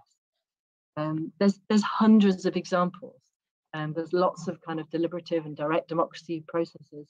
There's loads of traditional and indigenous processes. There's systems like sociocracy for decision making, which are incredibly helpful tools. And we need everything that we can get to be able to create this kind of pluralistic, very diverse network of processes that somehow need at some point to come together. Yeah, and we're particularly inspired by the kind of People's Assembly idea. So People's Assemblies are broad and wide. They call in anyone who cares about this issue, whether they love it or they hate it, and then tries to create these kind of engaging processes. The best way to take power over people is to bore them. It's like we have to create processes that are juicy and exciting and interesting to be part of, with trustworthy information and good facilitation for people who maybe have never been in those kinds of situations before. And maybe these can be the drivers of the good solutions, of the new solutions. Citizens' assemblies are much more kind of narrow. They're a representative sample of the population who's having to decide. Just a much smaller number of people, but they're very well resourced in terms of being able to call for different kinds of information through expert witnesses. They're very well facilitated, and they're given time and space to really think things through and talk things through and listen to one another. So it's not done in this kind of urgent context where many of our decisions in kind of ordinary democracy happen. And maybe those could be the engines that then decide between these different new policies that have been coming out of people's assemblies. So we're seeing, thanks. Yeah, okay. There's loads more. Sorry, I thought you'd finished. I'm happy to stop there. I've probably gone on too long. Thanks, Eva. And I think you brought out the crucial importance of the inner dimension, sort of looking within ourselves and the dealing with trauma and of humanizing, which is something that Kali also mentioned. It's not about demonizing the other, but how do we actually humanize ourselves and everybody else around us to make these things happen. I'm going to ask Boaventura, again, maybe a slightly different question, which is that, to my understanding, Western liberal democracy has either erased or displaced a whole lot of traditional ways of governance, not all of which were necessarily democratic or socially just, but they were there. And some of them are coming back or have been sustained in indigenous peoples or other communities. In this whole notion of decolonizing epistemologies, but also decolonizing democracy or governance itself, what do you think is the potential of other forms of, traditional or other forms of democracy or of governance in to move towards more socially just and ecologically sustainable systems? Thank you. Wonderful question, Ashish. Well, I've been thinking it has been a very rich panel, and quite frankly, I think that each period struggles and resists with the weapons at hand. So we have to start from what we have. There was a time in which there was a centrally commanded type of revolutions that were very transformative. We are not there. What do we have? Diversity. Epistemological diversity, political diversity. This panel is a very good demonstration of that. What some people call different forms of democracy, I would say demodiversity. Even we have been using this concept of demodiversity because I think that we need as much biodiversity as we need a demodiversity. So we have this diversity. The second point of our time is that the global power is very arrogant. They think they have defeated all the enemies. And they have been thinking that since the fall of the Berlin Wall. We are so much really trapped that I like so much what Eva just said, because the question of honesty, of trauma, because after all, we are talking about our needs within the silos of capitalism. Look how much money we are giving to the owner of this platform, Zoom, while we are speaking. But this guy made millions and millions of dollars in the last 2 months. So in order to be anti-capitalist, we have to run the capitalist system. I mean, it's in a sense.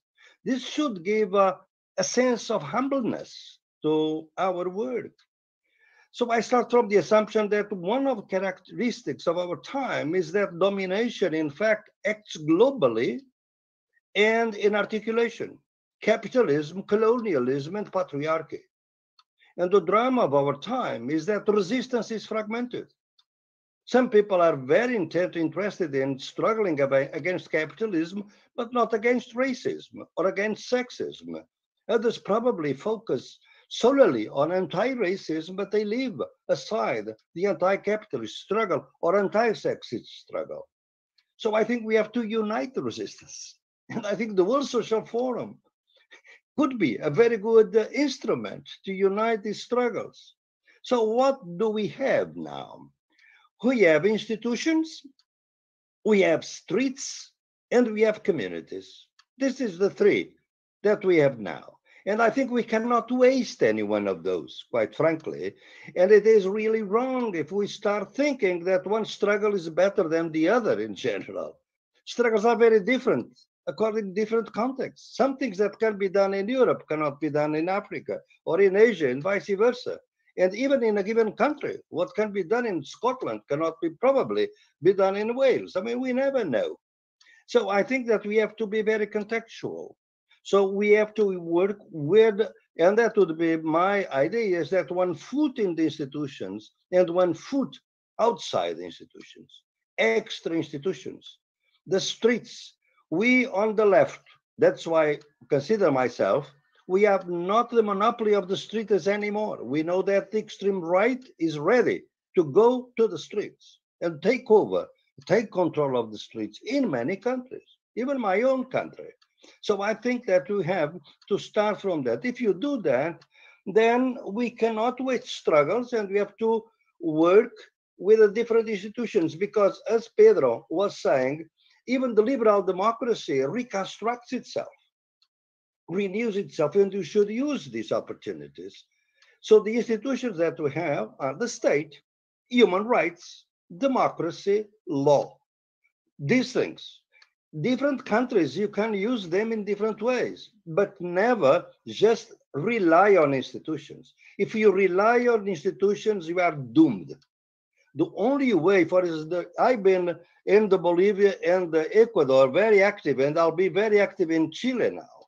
And what I'm telling them is that please learn from our mistakes in the previous decade, because we managed to develop a new constitution. And when the new constitution was there, we dismantled, because after all, the victory was there. We had a new constitution. Now, on the contrary, this is the first day of the struggle that the constitution is going to be defended, because otherwise the movement to undo the constitution will start right away. It did that in Ecuador. It was the case in Bolivia, and it will be the case in Chile. So I think that we need all different kinds of struggles. For instance, one in my work for Rojava, and I'm so pleased to have Şervîn here.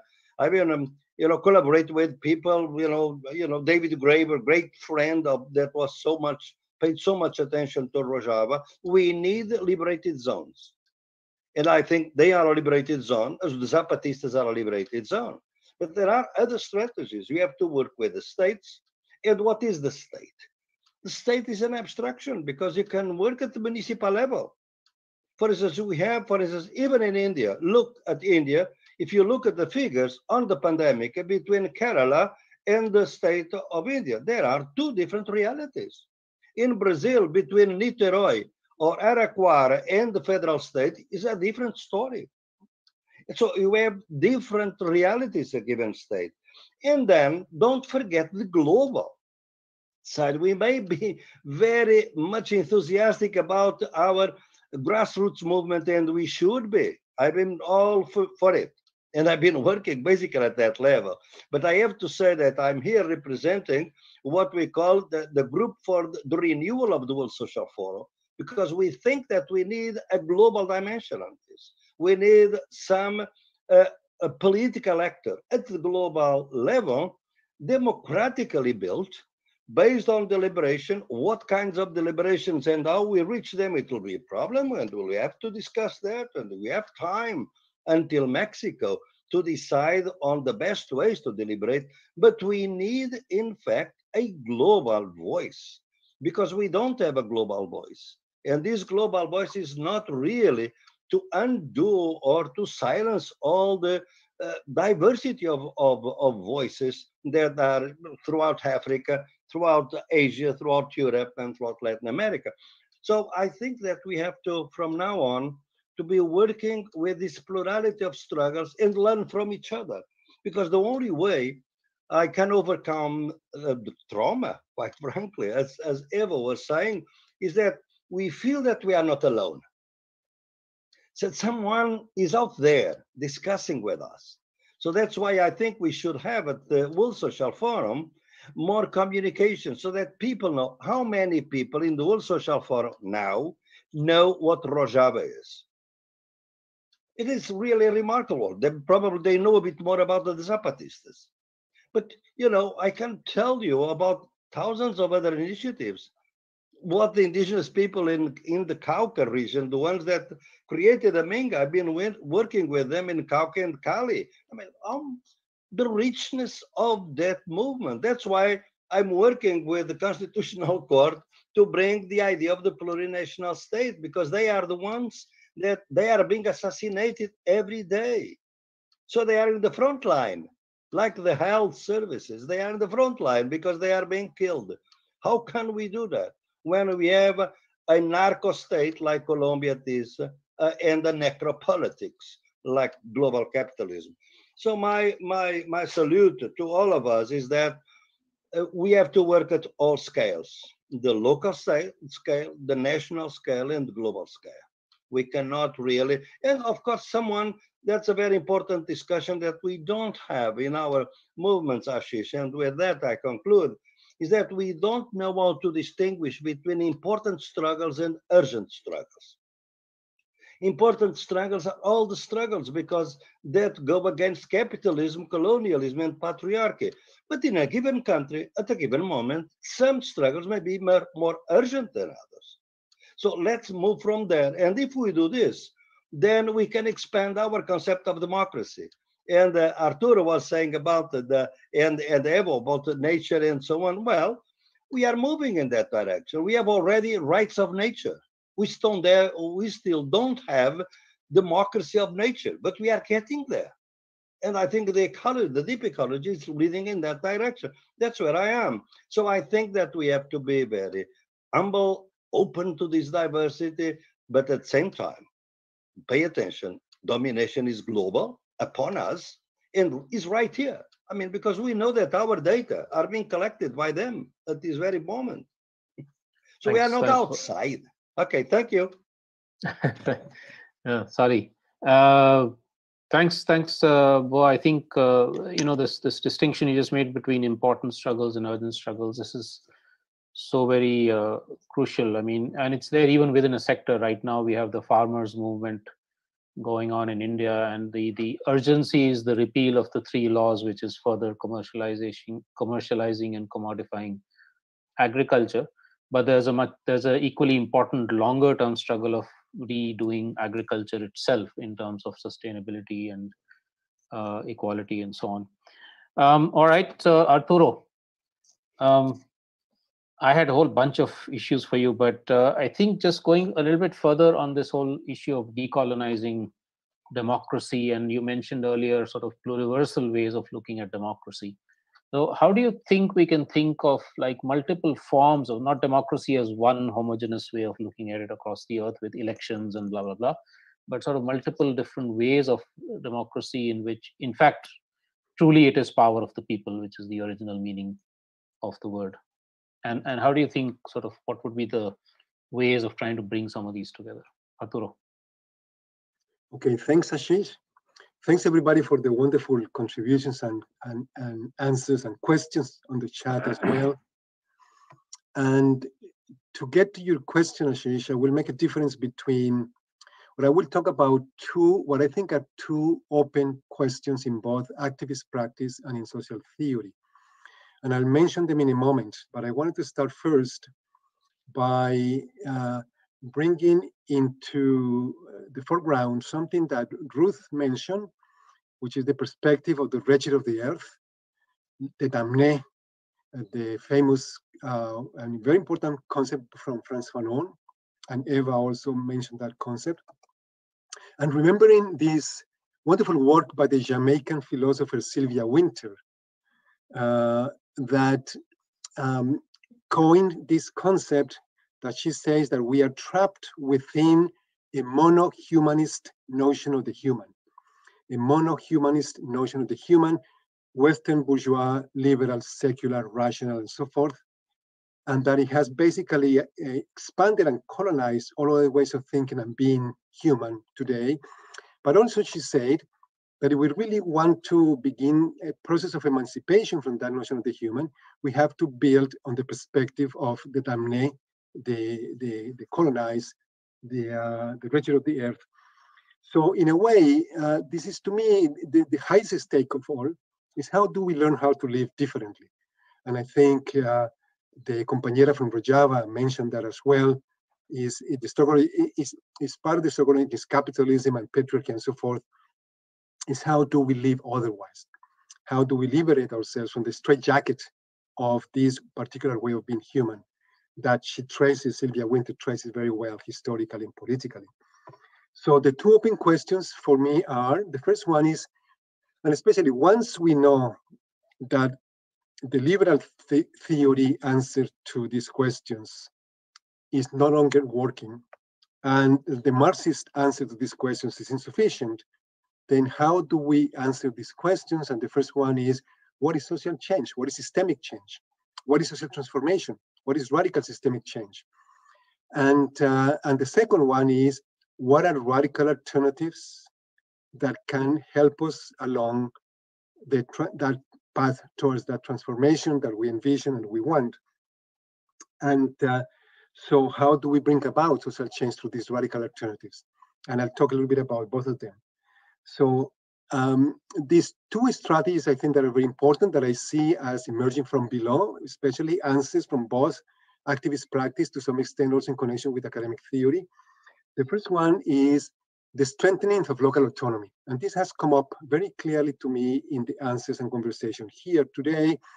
And the strengthening of local autonomy has to do with at least 4 other processes. The first one is the recommunalization of social life. Anywhere we are, we have to contribute to reconstitute a certain sense of a communal way of being, because globalization has been the destruction and the war against everything collective and everything communal. The second one is the relocalization of social activities like food, very, very important food. Paulo mentioned agroecology, that's a very important dimension of it. The relocalization of cultural activities, political activities, local democracy, grassroots democracy, and so forth.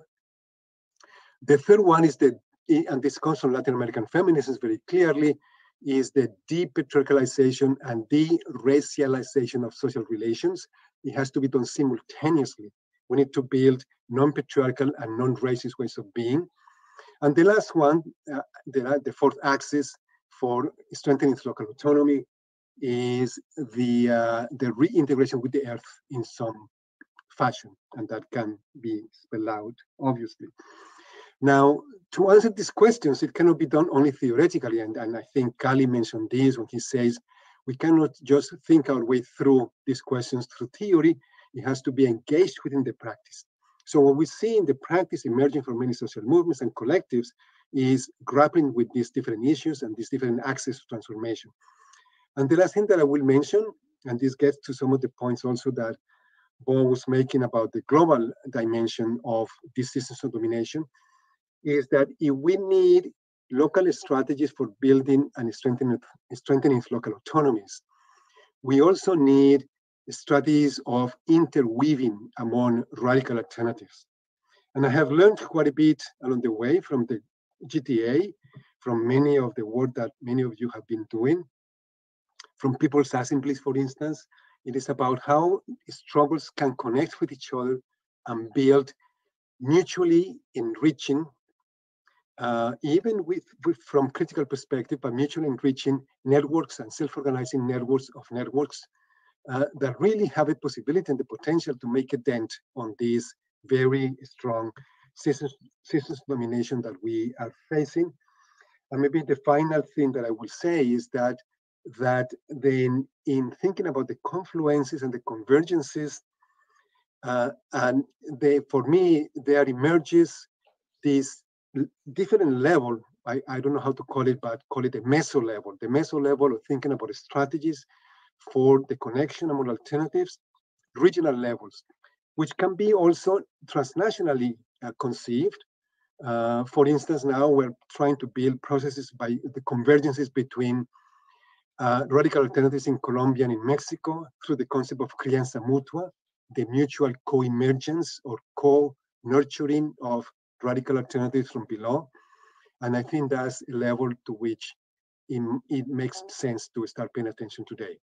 So thank you, Ashish, again. Thank you, Arturo.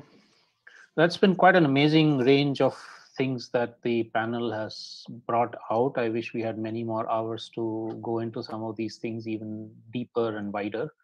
But we have already many questions that have emerged in the chat box, and Shrishti is helping me with tracking them. I'm going to put the questions. I will try and see if I can address them to particular panelists, but that may not always be possible. So any of the panelists can please feel free to jump in. The first one is about how do you describe the key principles for radical or off-radical education? How can education escape the reproductive nature of liberal democracies and allow radical democratic imaginaries? Pedro and I think Ruth kind of partly already referred to this. Does either of you want to say anything further for this question? Ruth or Pedro?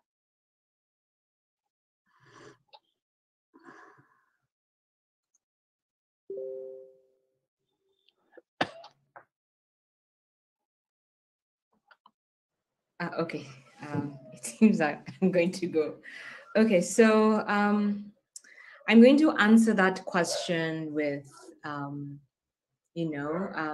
mean, of course, going beyond, I mean, not going beyond, but like the work that we do, of course, is grounded in Freire's work on pedagogies of the oppressed, but also is grounded in, centuries old, ways of indigenous ways of knowing and cosmologies of African women on this continent and feminists on this continent.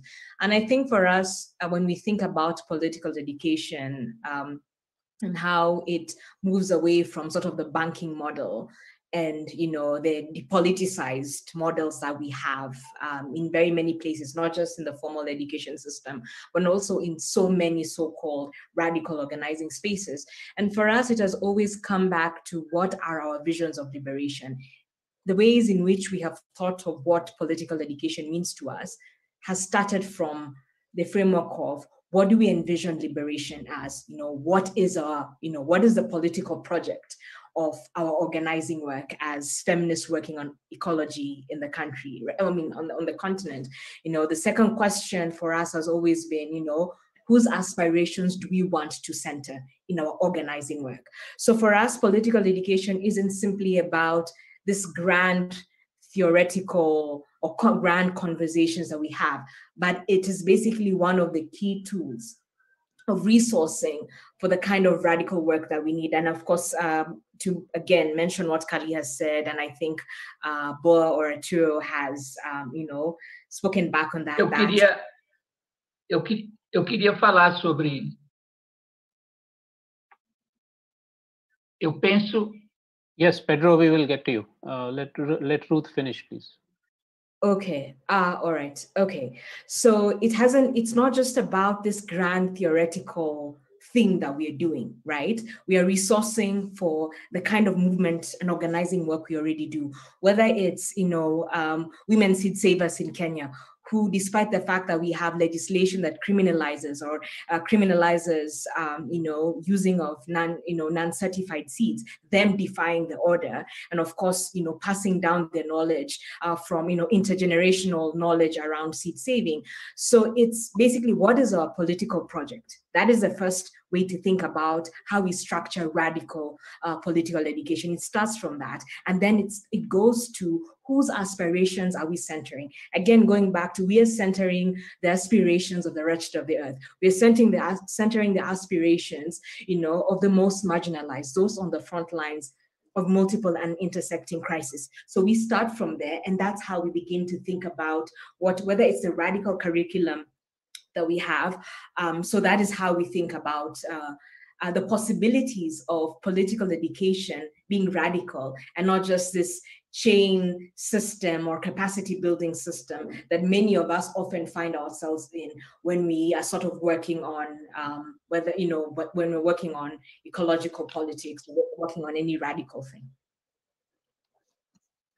Thanks, Ruth. But that kind of radical education would also, of course, have to be oriented at changing mindsets in the ones who are not the marginalized, right? I mean, the ones who are dominating. So we need it, I guess, across the thing. But what you're saying is the concerns and the knowledge systems of those who are marginalized need to be at the center of that. Pedro, you wanted to add something on this.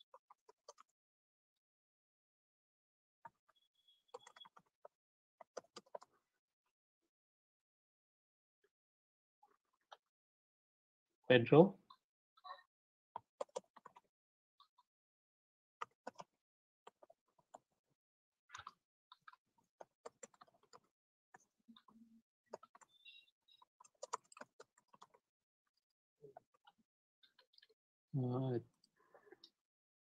Pedro, are you having a difficulty? Ok, you are on agora, now, you can talk. Yes. Sim, agora, yes.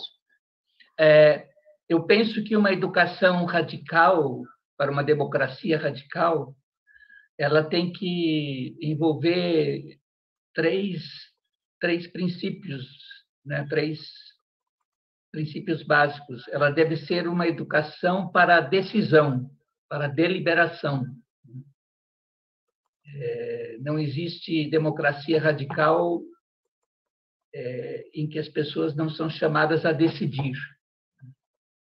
Segundo, ela deve ser uma educação para promover a autonomia e a emancipação individual e coletiva das pessoas.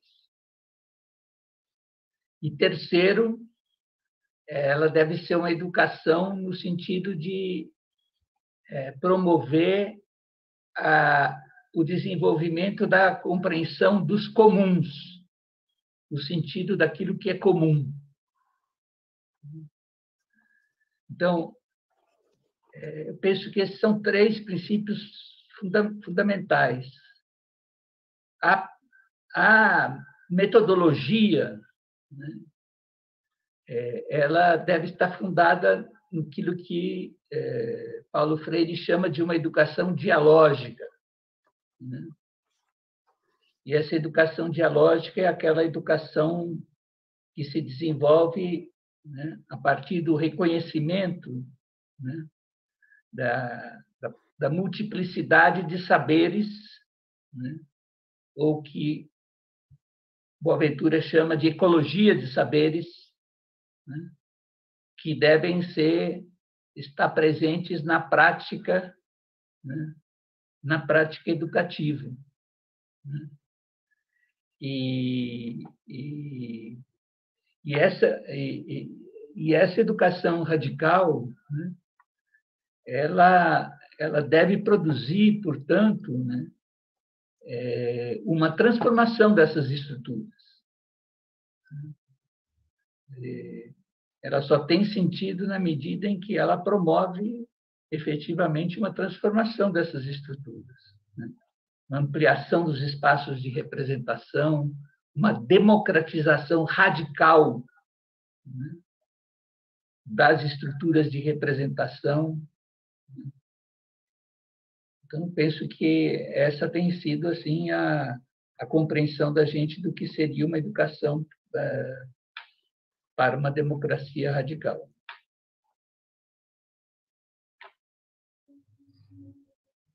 Gracias, Pedro. Thank you.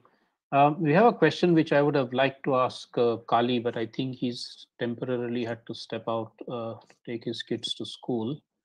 But there's a question for Arturo which is connected. So maybe, Arturo, you could deal with both of them together. So the first one is, should radical activism be more aggressive in its discourse, denouncing and trying to dismantle publicly the lies and false promises of the fascist capitalist power, to give grassroots activists a powerful message under which we can see ourselves building other worlds? And connected to this is, how do we connect such struggles, our struggles, in a way while ensuring that that connectedness strengthens the community's capacity for self-determination rather than undermines it, and certainly rather than absorbing them into some new form of capitalist or state system. Arturo, are those two clear? Yes, I think they are okay. Brief answer for now. I think there is plenty of radical activism that is aggressive today, certainly in the Global South. Both Pedro and Boaventura have mentioned the Minga, this wonderful movement indigenous movement from Southwest Colombia that has this project of the liberation of modern Earth. And it's a very sophisticated, politically and theoretically, a movement. And it's very explicitly anti-capitalist, non-statist, anti-patriarchal, etc., etc., etc.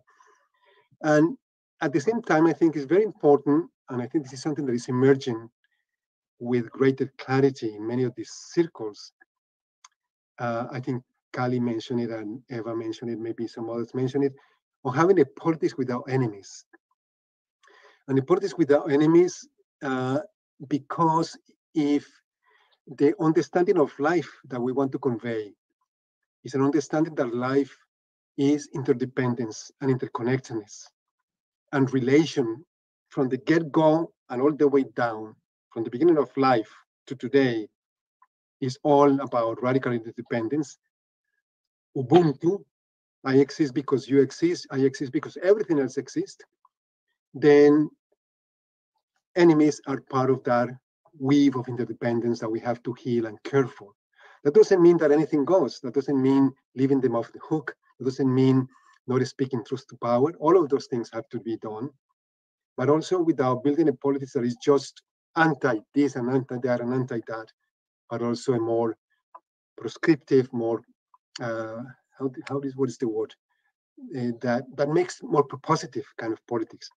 Okay, and in terms of this is the sort of the dance between autonomy and heteronomy, I guess, between strengthening local autonomy without aiming for any degree of closure or pure purity or any of that, but always open, because reality is open. Reality is pluriversal. I mean, but what I see in communities that are building autonomy is a preparation for interweaving with other struggles, with other communities, with other people, but under more symmetrical conditions. Without a certain degree of autonomy, no strategy of relocalization or recommunalization has any success for any chance to succeed. So autonomy is very important in order to then begin to weave with other struggles and so forth. Okay, that's what comes to mind, sort of in a short way. Thank you, Arturo. It also brings to mind the Indian notion of Swaraj, which you are a little bit familiar with, which is really about autonomy, individual and collective autonomy, but in responsibility to your autonomy and your freedoms. And one can extend the your to not just other human beings, but also other species. And so building that sense of responsibility and restraint as a preparation for building the larger networks and sort of global movements, I think would be very important, and also something what I think Eva and others were talking about, looking inside and building a more humanized discourse. Okay, there's a question now on which is kind of partly already answered by Boa and others, which is about the role of the state, but also the role of international or multilateral agencies like the United Nations. Given that I think Boa has already mentioned that we need to work at all these levels, there is sort of legitimate action at all of these levels. Maybe I can actually ask Şervîn what she thinks is the possible role. Is there a role, and if so, what is the possible role of, let's say, the United Nations framework, the United Nations frameworks on human rights and others? Has that been of help in their struggles, in your struggles, Şervîn? Well, at first you have to be recognized as a nation or as a state in order to have a voice at the United Nations. And for the Kurds, this hasn't been the fact. Solving the crisis in Syria, so far no legitimate representative of the autonomous region in north and eastern Syria, which is about a third of the population of Syria, is not represented there. And those that are invited to these official platforms are those jihadist forces that have been built up by Turkey and are a part of the war and terror on women and the people here. So they are seen as an opposition.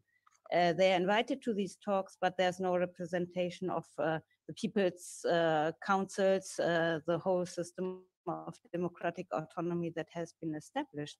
So of course we will continue also the struggle that this gets acknowledged, but it's still such a far step, and I don't know, if not a pressure, international pressure from many sides in cooperation is done on this mechanism, a local struggle itself that is not according to the interest of capitalist powers, state powers, hegemonic powers, colonial powers, won't be able to open these doors. But I believe that if we can really build up a confederal system of people's autonomy worldwide and connect this in an effective way, so that we make the system that is not functioning and that is a reason for the crisis, ecological crisis, human crisis that we are living in, then we can also open maybe these doors, but we cannot, like one of the friends gave the example of the elections in the US. Of course, there are different presidents look different and have, and maybe under different presidents you have different limits of which you can use for developing your struggle to create conscience and so on. But in the core, it's a state system, and for the Middle East, we still don't know. We don't can give hope on that with a new president in the United States, the problems will be solved. If we don't rely on our own strength and on our own strength of building up and finding solutions for the problems that society faces, and we don't have the strength of self-defense, then it won't be. We cannot give this trust or anything in the international mechanisms so far. Because we always have made the same experiences again and again. So I don't know, until really an international struggle for the acknowledgement, official acknowledgement of the democratic autonomy, self-administration in this region is not carried out, it looks very hard. Thank you. So, I mean, obviously there are limits to the UN because it is based on a nation state model. But there are different realities. I guess there are parts of the world where for things like the human rights instrument would have been useful for the local struggles. So like I think Boa or somebody said there are different realities and different levels. Okay, there's a kind of related question which is about global philanthropy. What would be the appropriate way in which global philanthropy could support transnational organizing of movements, which all of you have spoken about, in a way that doesn't make it an NGOization, which has unfortunately happened to a lot of the transnational or global processes? Who would like to take that on?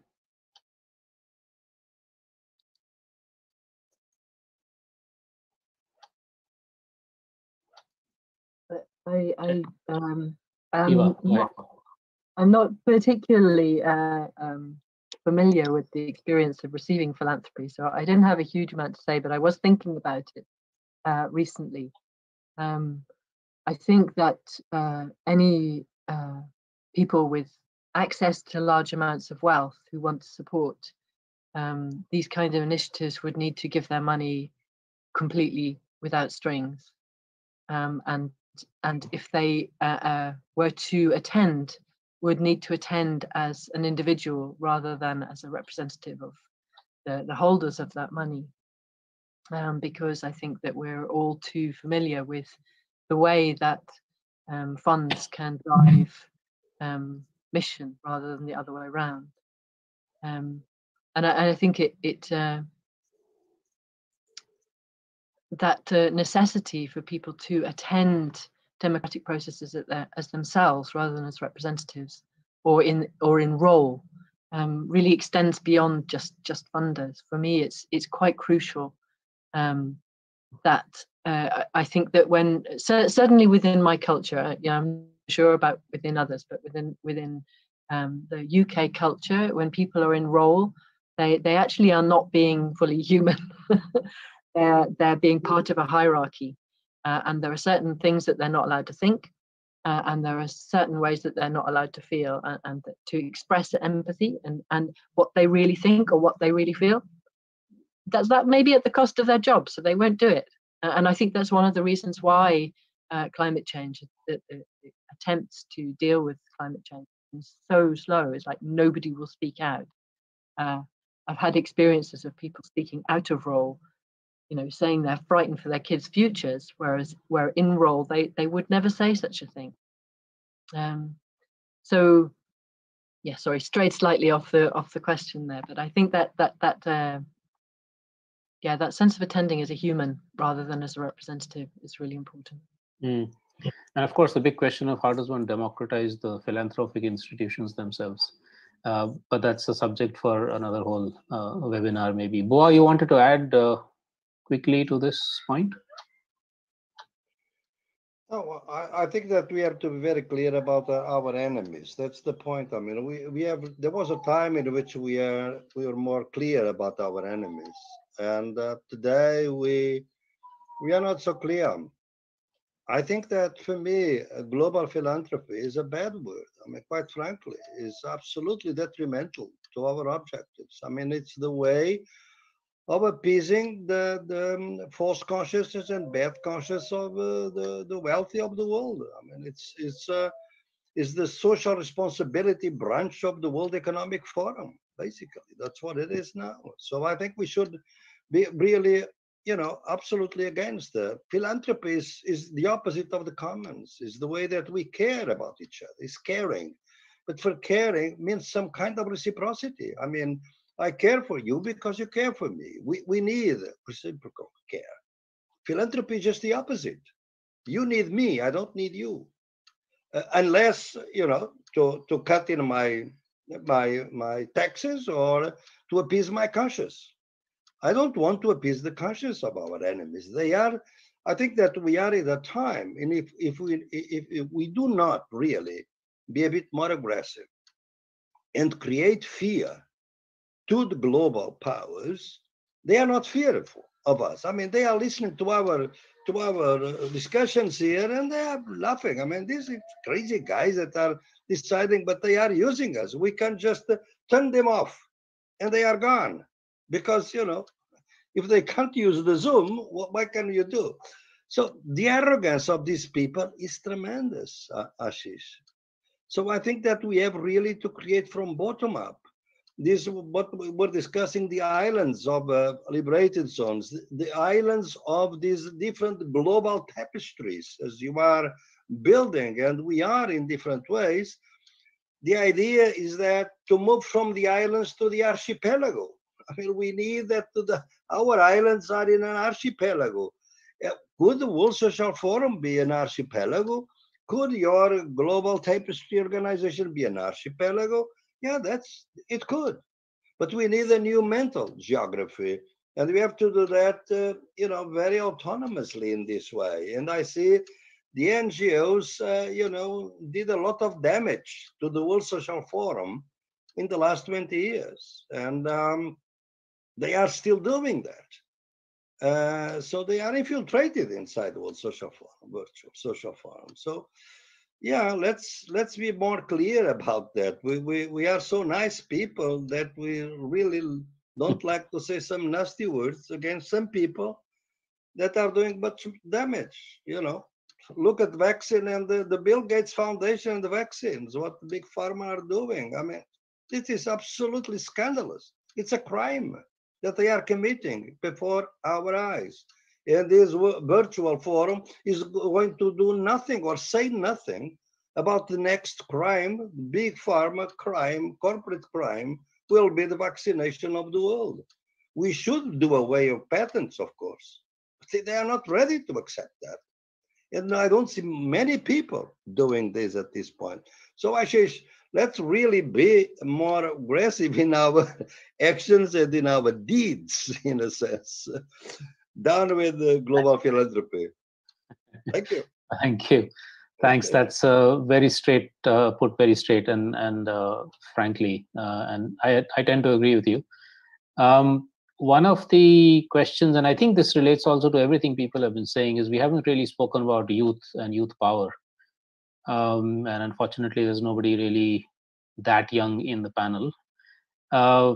Okay, some of you are, sorry, I haven't guessed anybody's ages, but maybe Şervîn is probably the youngest, or Eva might be.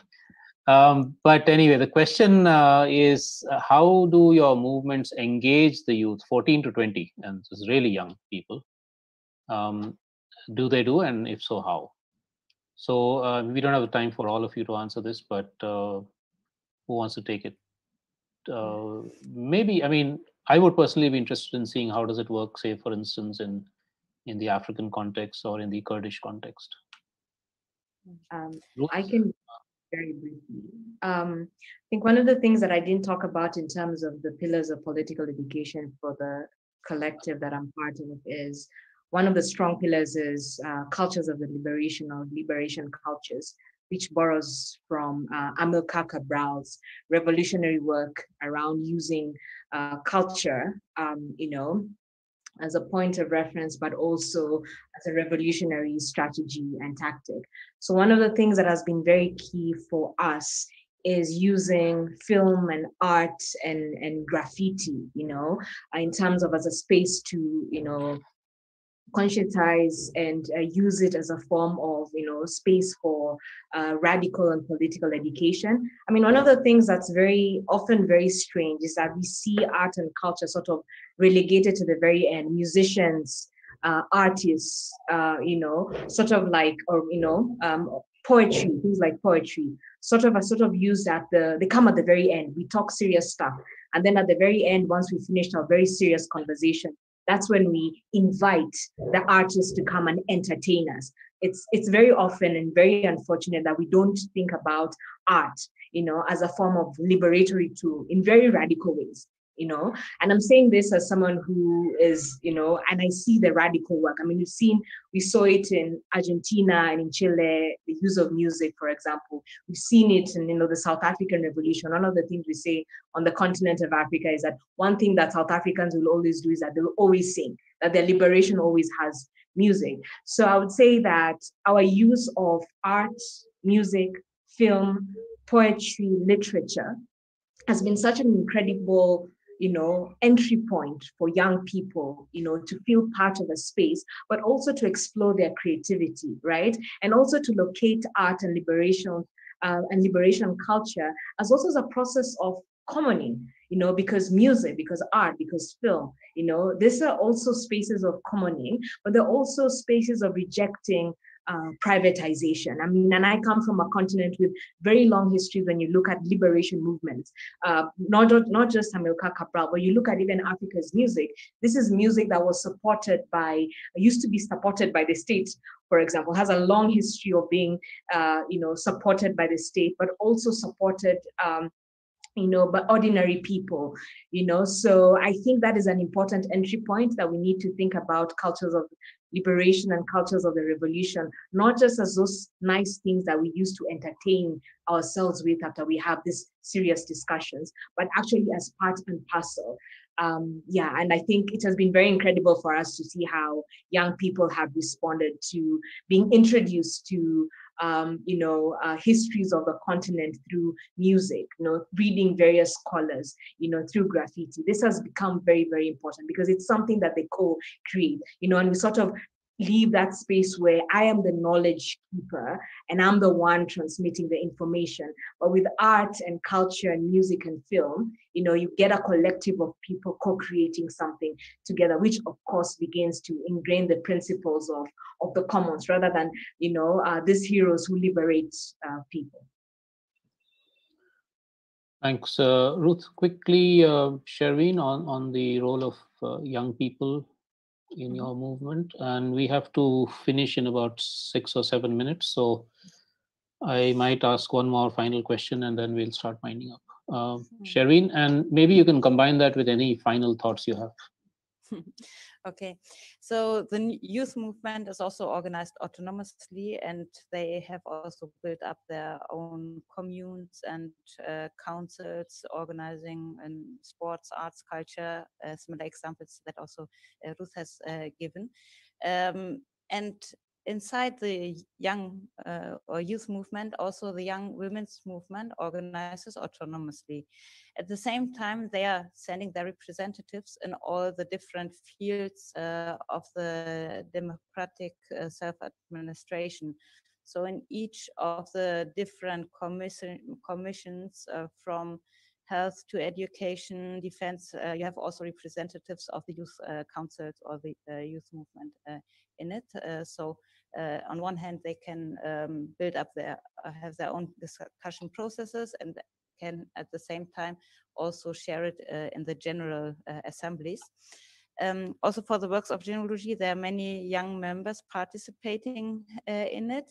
And genealogy also has become a part of the high school education in the education system, school education system that is based on mother tongue or native language. And so it's also for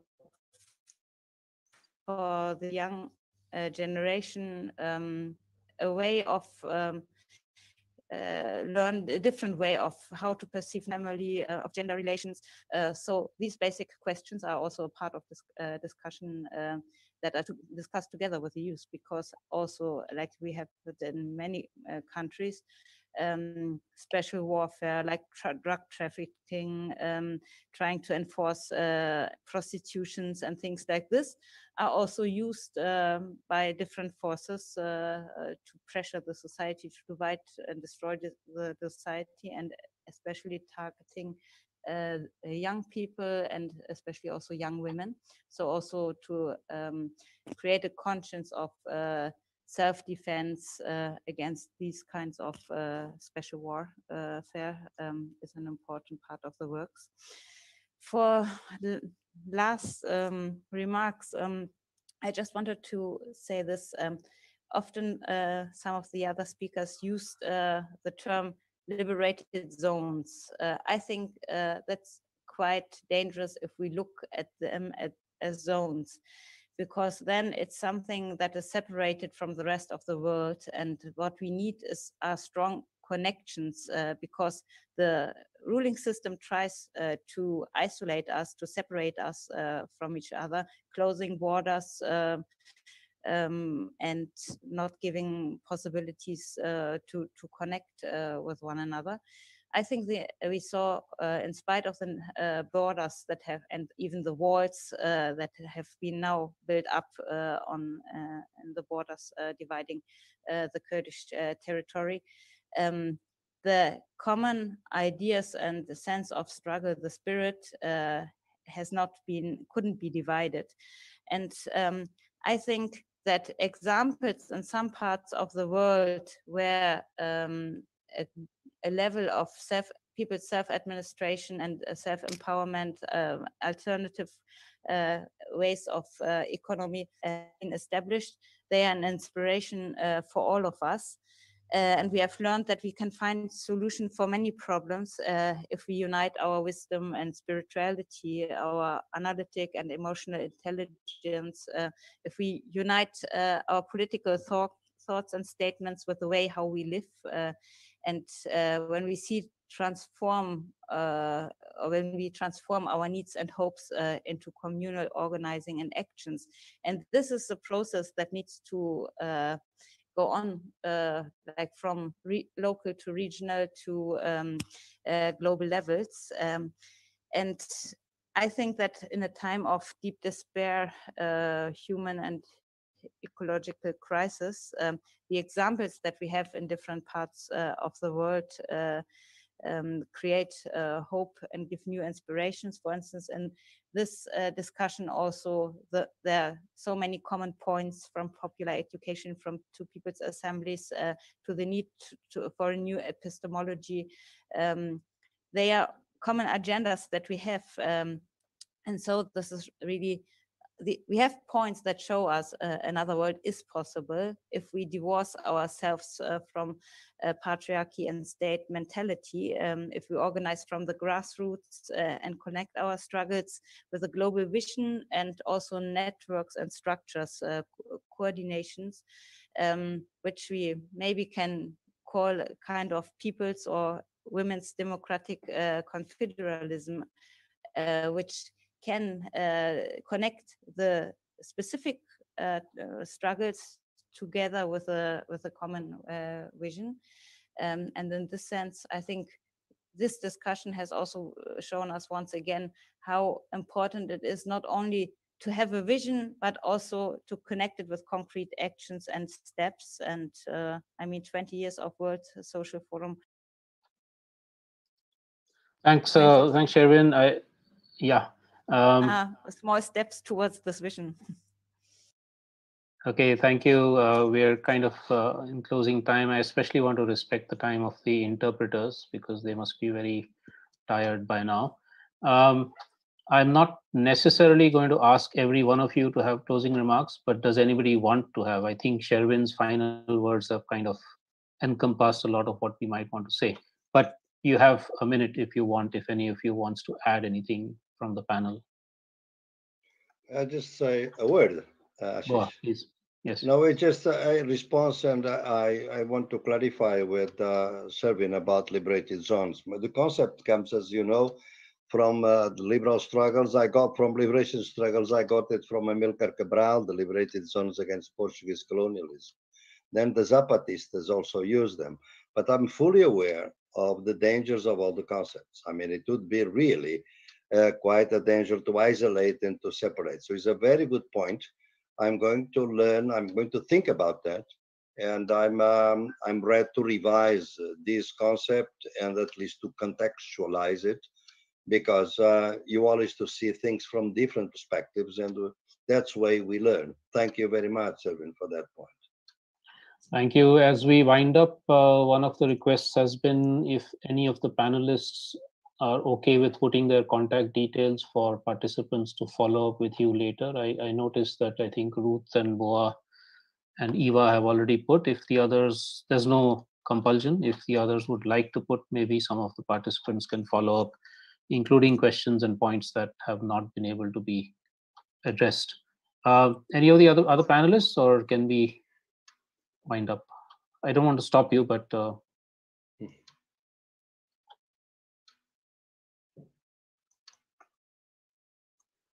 See? okay. All right. From the way Pedro is looking, I think he wants to, but he's not able to unmute. Okay, yes, Pedro, go ahead. Sim, apenas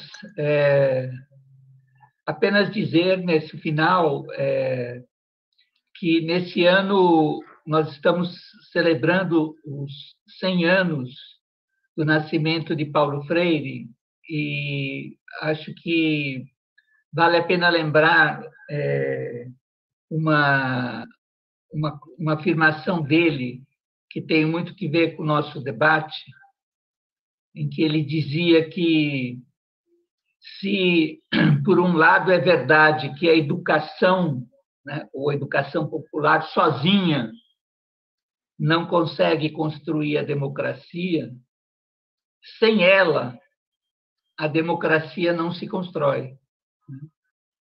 Então, acho que eu queria deixar essa lembrança de uma afirmação de Paulo Freire